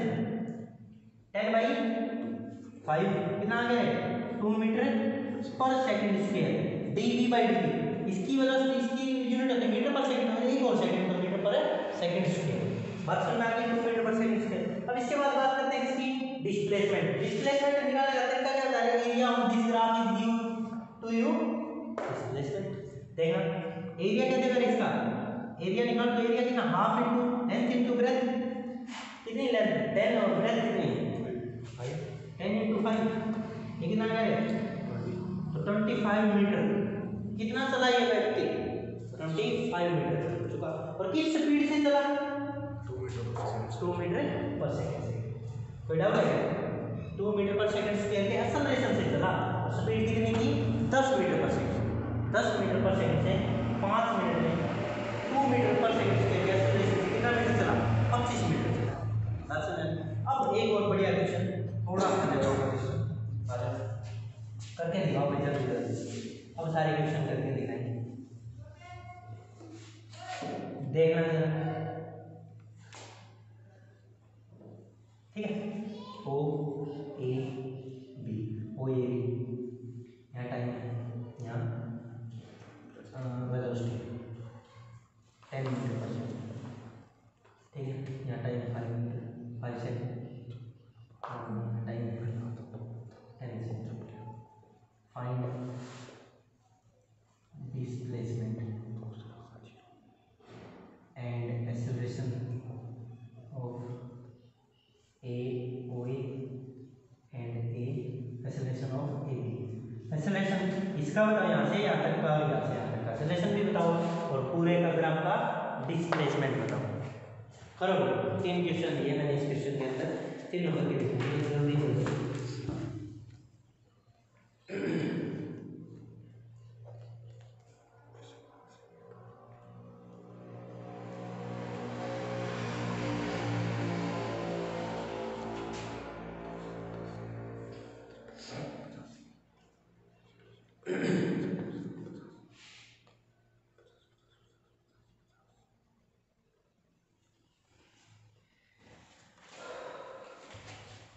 जल्दी आइए आंसर आया कुछ आया कुछ आंसर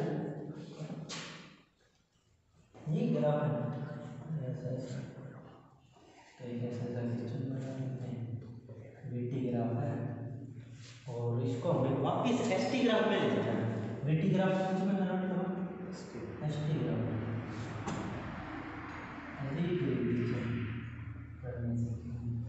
पहले एसटी से वीटी जाना तो आई गया पहले वाले क्वेश्चन में वीटी से एसटी बनाएंगे पहले ये करेंगे उससे पहले आंसर आया कुछ आंसर आया तो बताओ है भाई आंसर देखना मैं डिस्प्लेसमेंट निकालना था एरिया निकालना ना पूरे ग्राफ का ये ट्रायंगल है तो इसका एरिया क्या है half into length into breadth और इसका ये रेक्टेंगल है तो length into breadth n into difference कितना होगा जोड़ दो पूरा एरिया निकलेगा और एरिया क्या है इसका डिस्प्लेसमेंट तो ये कितना आ गया 25 प्लस 50 कितना आ गया 75 और एरिया क्या देता है इस ग्राफ का डिस्प्लेसमेंट और डिस्प्लेसमेंट कितने आ गए 75 मीटर कोई डाउट इसमें नेक्स्ट एक्सेलरेशन निकालो यहाँ से यहाँ तक और यहाँ से यहाँ तक का एक्सेलरेशन क्या करेंगे 0 क्यों मैंने कहा था स्लोप क्या होगा इसका slope dv by dt slope होता है क्या ये x एक्सिस से उठी हुई कितनी लाइन ये होता है स्लोप x एक्सिस से उठी हुई है उसके पैरेलल है तो एंगल कितना है टेंजेंट 0 डिग्री और टेंजेंट 0 टेंजेंट 0 तो वेलोसिटी भी एक्सेलरेशन भी 0 तो इसका एक्सेलरेशन तो 0 है और इसका क्या आएगा स्लोप निकाल लो इसका क्या आएगा dv by dt a o a का आएगा आंसर ये अपॉन ये 10/5 कितना आ जाएगा 2 मीटर पर सेकेंड स्क्वायर और प्लस में क्यों आया क्योंकि ऐसे पड़ी लाइन का स्लोप क्या आता है पॉजिटिव और ऐसे पड़ेगा 0 और ऐसे पड़ेगा इनफाइनाइट ऐसे पड़ेगा पॉजिटिव ऐसे पड़ेगा 0 और ऐसे बिल्कुल खड़ेगा इनफाइनाइट और ऐसे पड़ेगा नेगेटिव ये बातें हो चुकी है पहले ठीक और बढ़िया तो अब ये बताओ वीटी ग्राफ का एसटी ग्राफ में कन्वर्ट करना तो इसका 0 ही है स्लोप 0 मीटर ये करो जल्दी करो आया कुछ आंसर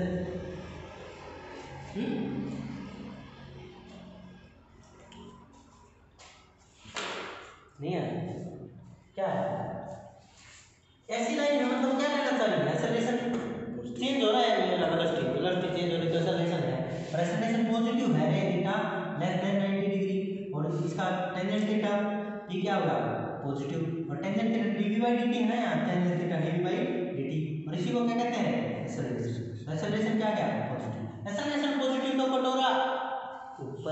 कटोरा ऊपर तो ये बात समझ में आ गई इसलिए कटोरा ऊपर थोड़ा ग्राफ करना है यहाँ तक बात समझ में आ गई इसलिए फिर देखना एक्सेलरेशन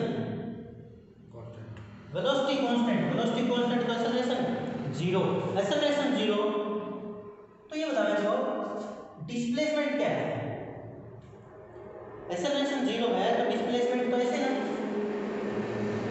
इसकी वेलोसिटी क्या आ जाएगी रे कांस्टेंट इस लाइन की वेलोसिटी क्या आ जाएगी इस लाइन की वेलोसिटी कांस्टेंट इस लाइन की वेलोसिटी कांस्टेंट तो एक्सेलरेशन है 0 क्योंकि इसका slope dx x by dt करोगे तो वेलोसिटी आएगी और ये क्या है कांस्टेंट क्योंकि थीटा बदल नहीं रहा थीटा नहीं बदल रहा तो वेलोसिटी नहीं बदल रही कांस्टेंट वेलोसिटी कांस्टेंट तो एक्सेलरेशन 0 ये लाइन s वाले ग्राफ में ये लाइन कहती है एक्सेलरेशन 0 और इस में ये कहती है एक्सेलरेशन 0 और ये बताना है अगर एक्सेलरेशन ही हो यहाँ और t हो तो ये क्या कह रही है एक्सेलरेशन 0 कह रही है एक्सेलरेशन पॉजिटिव और कांस्टेंट चलो बाद में पूछूंगा एक्सेलरेशन का डिफरेंशिएशन क्या देता है पूछ लेता हूँ जर्क पढ़ा है नहीं पढ़ा चलिए यहाँ तक समझ में आया सभी को कोई डाउट है क्या एक क्वेश्चन और पूछते हैं देखो जरा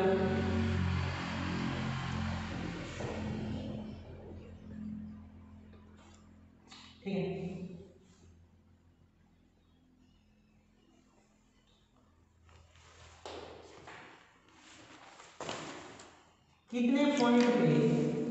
कितने पॉइंटों पे एक्सेलरेशन 0 है कितने पॉइंट पे एक्सेलरेशन 0 है कौन से पॉइंट है जिनका एक्सेलरेशन 0 है। जहाँ स्लोप 0 हो जा रहा है, स्लोप कहाँ 0 है? एक तो यहाँ 0 है, एक यहाँ 0 है, एक यहाँ 0 है, एक यहाँ 0 है। तो इस पर वेलोसिटी क्या, वेलोसिटी एक्सेलरेशन क्या आएगा? 0। यहाँ भी, यहाँ भी, यहाँ भी 0। तो जहाँ जहाँ स्लोप यहाँ अभी मैंने आगे बढ़ाया है, यहीं पे छोड़ दूँगा। ऐसे कर देता तो 0 हो जाता, क्योंकि यहाँ तो बदल रहा है ना, यहाँ बदल रहा है, यहाँ भी बदल रहा है, नेगेटिव या पॉजिटिव, इसमें पॉजिटिव और इसमें नेगेटिव, इसमें पॉजिटिव और इसमें नेगेटिव। पर यहाँ क्या है, जहाँ भी पीक होंगी वो क्या होगा? एक्सेलरेशन 0। और वीटी की बात करता तो है, एसटी ग्राफ बना देता मैं, एसटी ग्राफ। तो फिर मैं पूछता वेलोसिटी कहाँ था? 0 है। तो वेलोसिटी कितनी जगह 0? 1, 2 और 3 जगह, क्योंकि इसका स्लोप क्या देता है? एसटी ग्राफ का स्लोप वेलोसिटी देता है। और इसमें मैंने क्या पूछा है? वीटी ग्राफ में एक्सेलरेशन 0 करता है, इसमें क्या पूछता मैं? वेलोसिटी 0 करता है। एक क्वेश्चन है बहुत ही बढ़िया, वीटी ग्राफ का लास्ट क्वेश्चन मान लो के लिए ये रखेंगे। एसटी ग्राफ ऐसा गिवन है, एसटी ग्राफ ऐसा गिवन है, और वीटी ग्राफ बनाना है, वीटी ग्राफ बनाना है, एसटी ग्राफ गिवन है, तो बनाओ, कंक्लूजन निकालो। ऑप्शन ए ऐसा, बी ऐसा, सी ऐसा, डी ऐसा। वीटी ग्राफ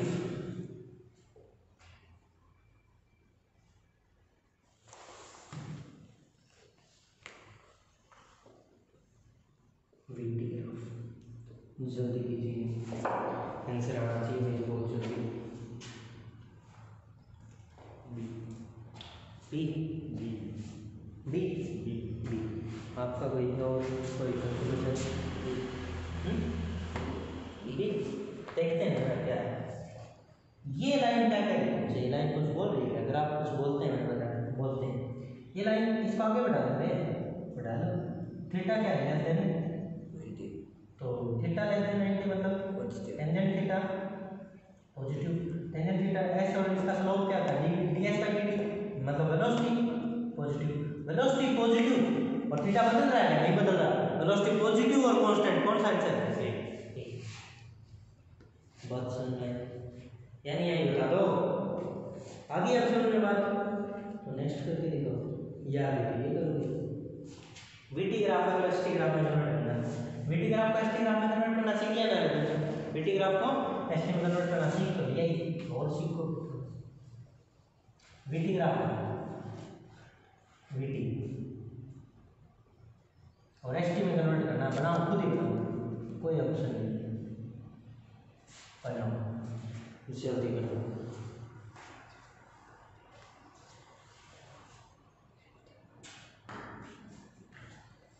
उल्टा पटोला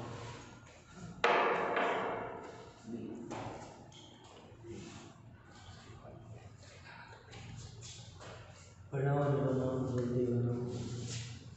आया कुछ? हाँ बनाओ, क्या आंसर आया? इनमें है क्या? कहीं ऑप्शन नजर आ रहा है? वीटी बताओ, ये लाइन क्या कह रही है तुमसे? स्लोप थीटा क्या है?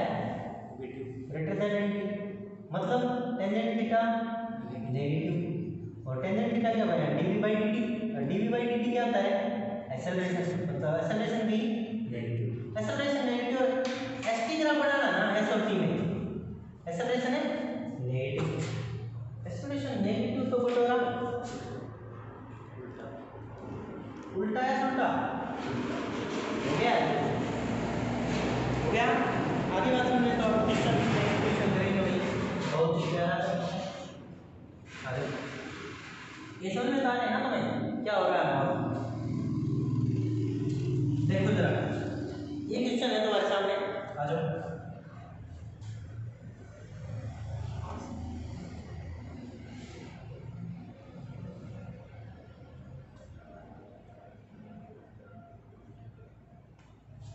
मीटर पर second, 5 second, 10 second. Find distance and displacement, distance and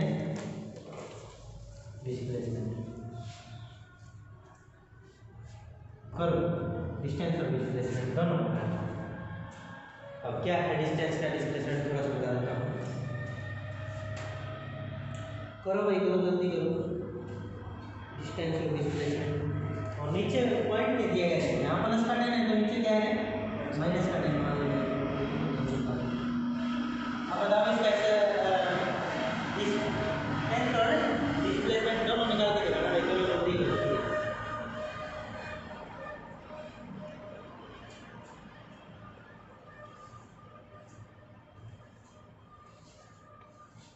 चलिए चलिए जल्दी करो, मिट्टी का है डिस्टेंस और डिस्प्लेसमेंट।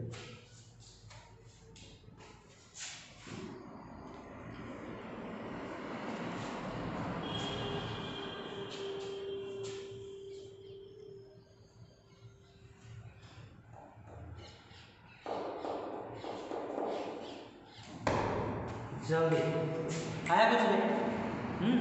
आंसर करो। अरे क्या करना है, डिस्प्लेसमेंट निकालना, तो ये तो निकालना मैंने कहा नहीं था। v dt का इंटीग्रेशन क्या देता है, v dt का इंटीग्रेशन क्या देता है, डिस्टेंस या डिस्प्लेसमेंट। अभी नहीं बता, शुरुआत करते इस लेक्चर की vt ग्राफ। ठीक है, इसका एरिया निकालना है, इसका एरिया कितना है, हाफ इनटू ट्रायंगल का एरिया कहता है half into length into breadth, कितना आ जाएगा 25 का 25। और इसका एरिया इसका एरिया हाफ इनटू 10 इनटू 5 25 5 ही लिखी हुई, सॉरी ये भी 25 है। देखो डिस्प्लेसमेंट एक वेक्टर क्वांटिटी, तो ये प्लस में 25 और ये माइनस में 25 मीटर, क्योंकि इसका एरिया क्या देता है डिस्प्लेसमेंट, तो डिस्प्लेसमेंट आ जाएगी 0, plus 25 minus 25 overall 0 metre. Displacement देखो कैसे, ये यहीं से चल के यहाँ गया, फिर वहीं पे पहुंच गया, उसी लाइन पे है, तो डिस्प्लेसमेंट 0।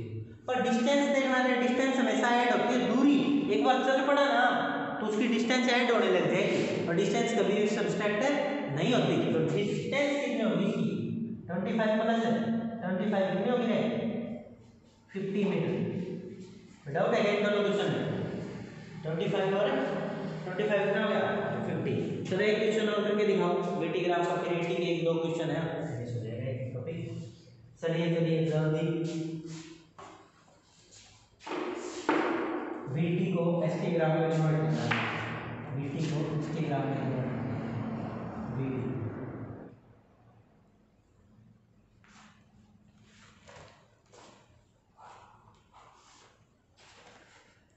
प्लस 2 माइनस 2 0, ठीक है, यहाँ प्लस 2 और ये टाइम 5 सेकेंड और 10 सेकेंड और 20 सेकेंड। कन्वर्ट करिए इसको एसटी ग्राफ में,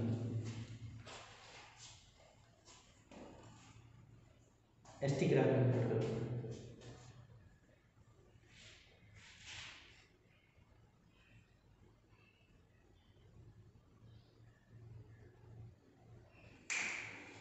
क्या क्या करना चाहते हैं, velocity constant, velocity constant ST में कैसे होती थी, वेलोसिटी कांस्टेंट पे मेरा एसटी में कोई तरीका था, ये था, याद है।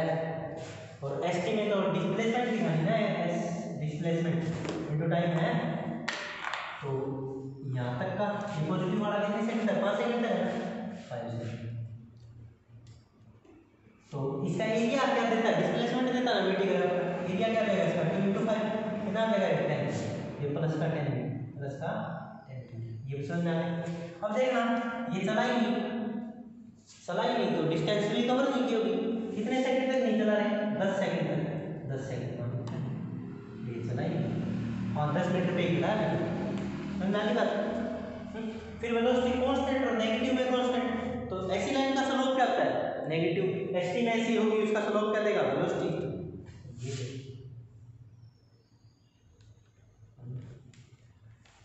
बात समझ में आई है, ये क्वेश्चन समझ में आ गया, इससे वो कैसे बना, और यहाँ 10 मीटर कैसे आया, ये नेगेटिव ही क्यों है, ये पॉजिटिव क्यों है, ये जीरो ही क्यों है, बात समझ में आ रही है अब इस सभी को। अब आने लगी, अब बात करते हैं एटी ग्राफ की, किसकी बात करते हैं एटी ग्राफ, लास्ट 1-2 क्वेश्चन के बाद देखना। यहाँ तक बताओ, कोई डाउट चल रहा है यार माइंड में? ऐसा ही चल रहा हूँ, सही चल रहा है, सही चल रहा है। 80 ग्राम, 80 मतलब है एक्सेलरेशन टाइम ग्राफ। ये देखना, ये ए है और ये टी है। 80 ग्राम बना है, 80 ग्राम है ना। जैसे मैं ये दे दूँ, ये दे दिया मैंने, वैसा ही क्वेश्चन कर दिया और तुमसे पूछ लिया इसका भी स्लोप आएगा, लाइन उठी हुई है एक्स एक्सिस से, तो slope D A by D T, D by D T होता है, इसमें क्या है D A by D T, और इसका स्लोप होता है ना, स्लोप है टेंजेंट थीटा का हो या फिर D A by D T का हो, ये क्या देता है ज़।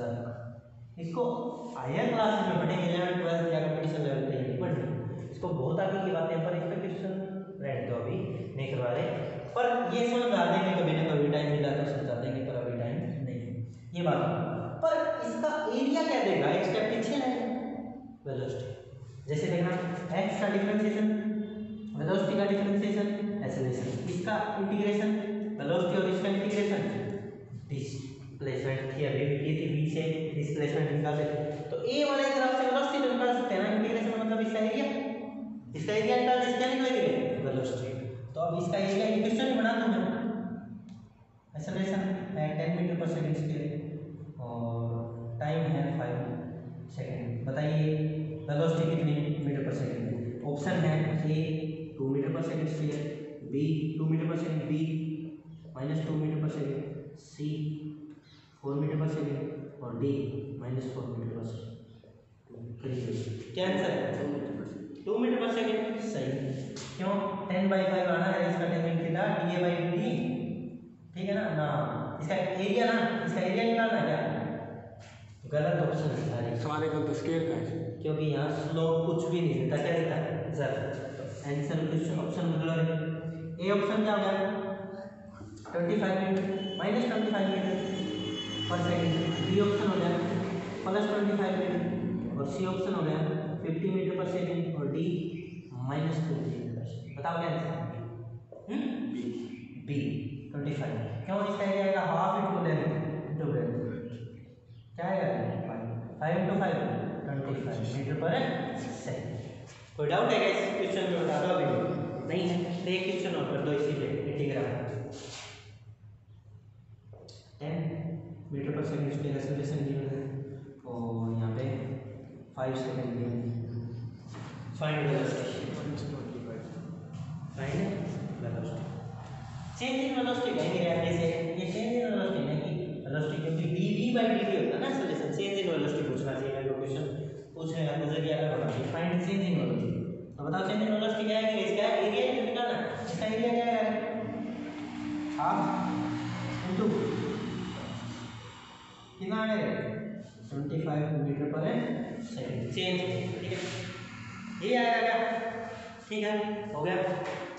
All the way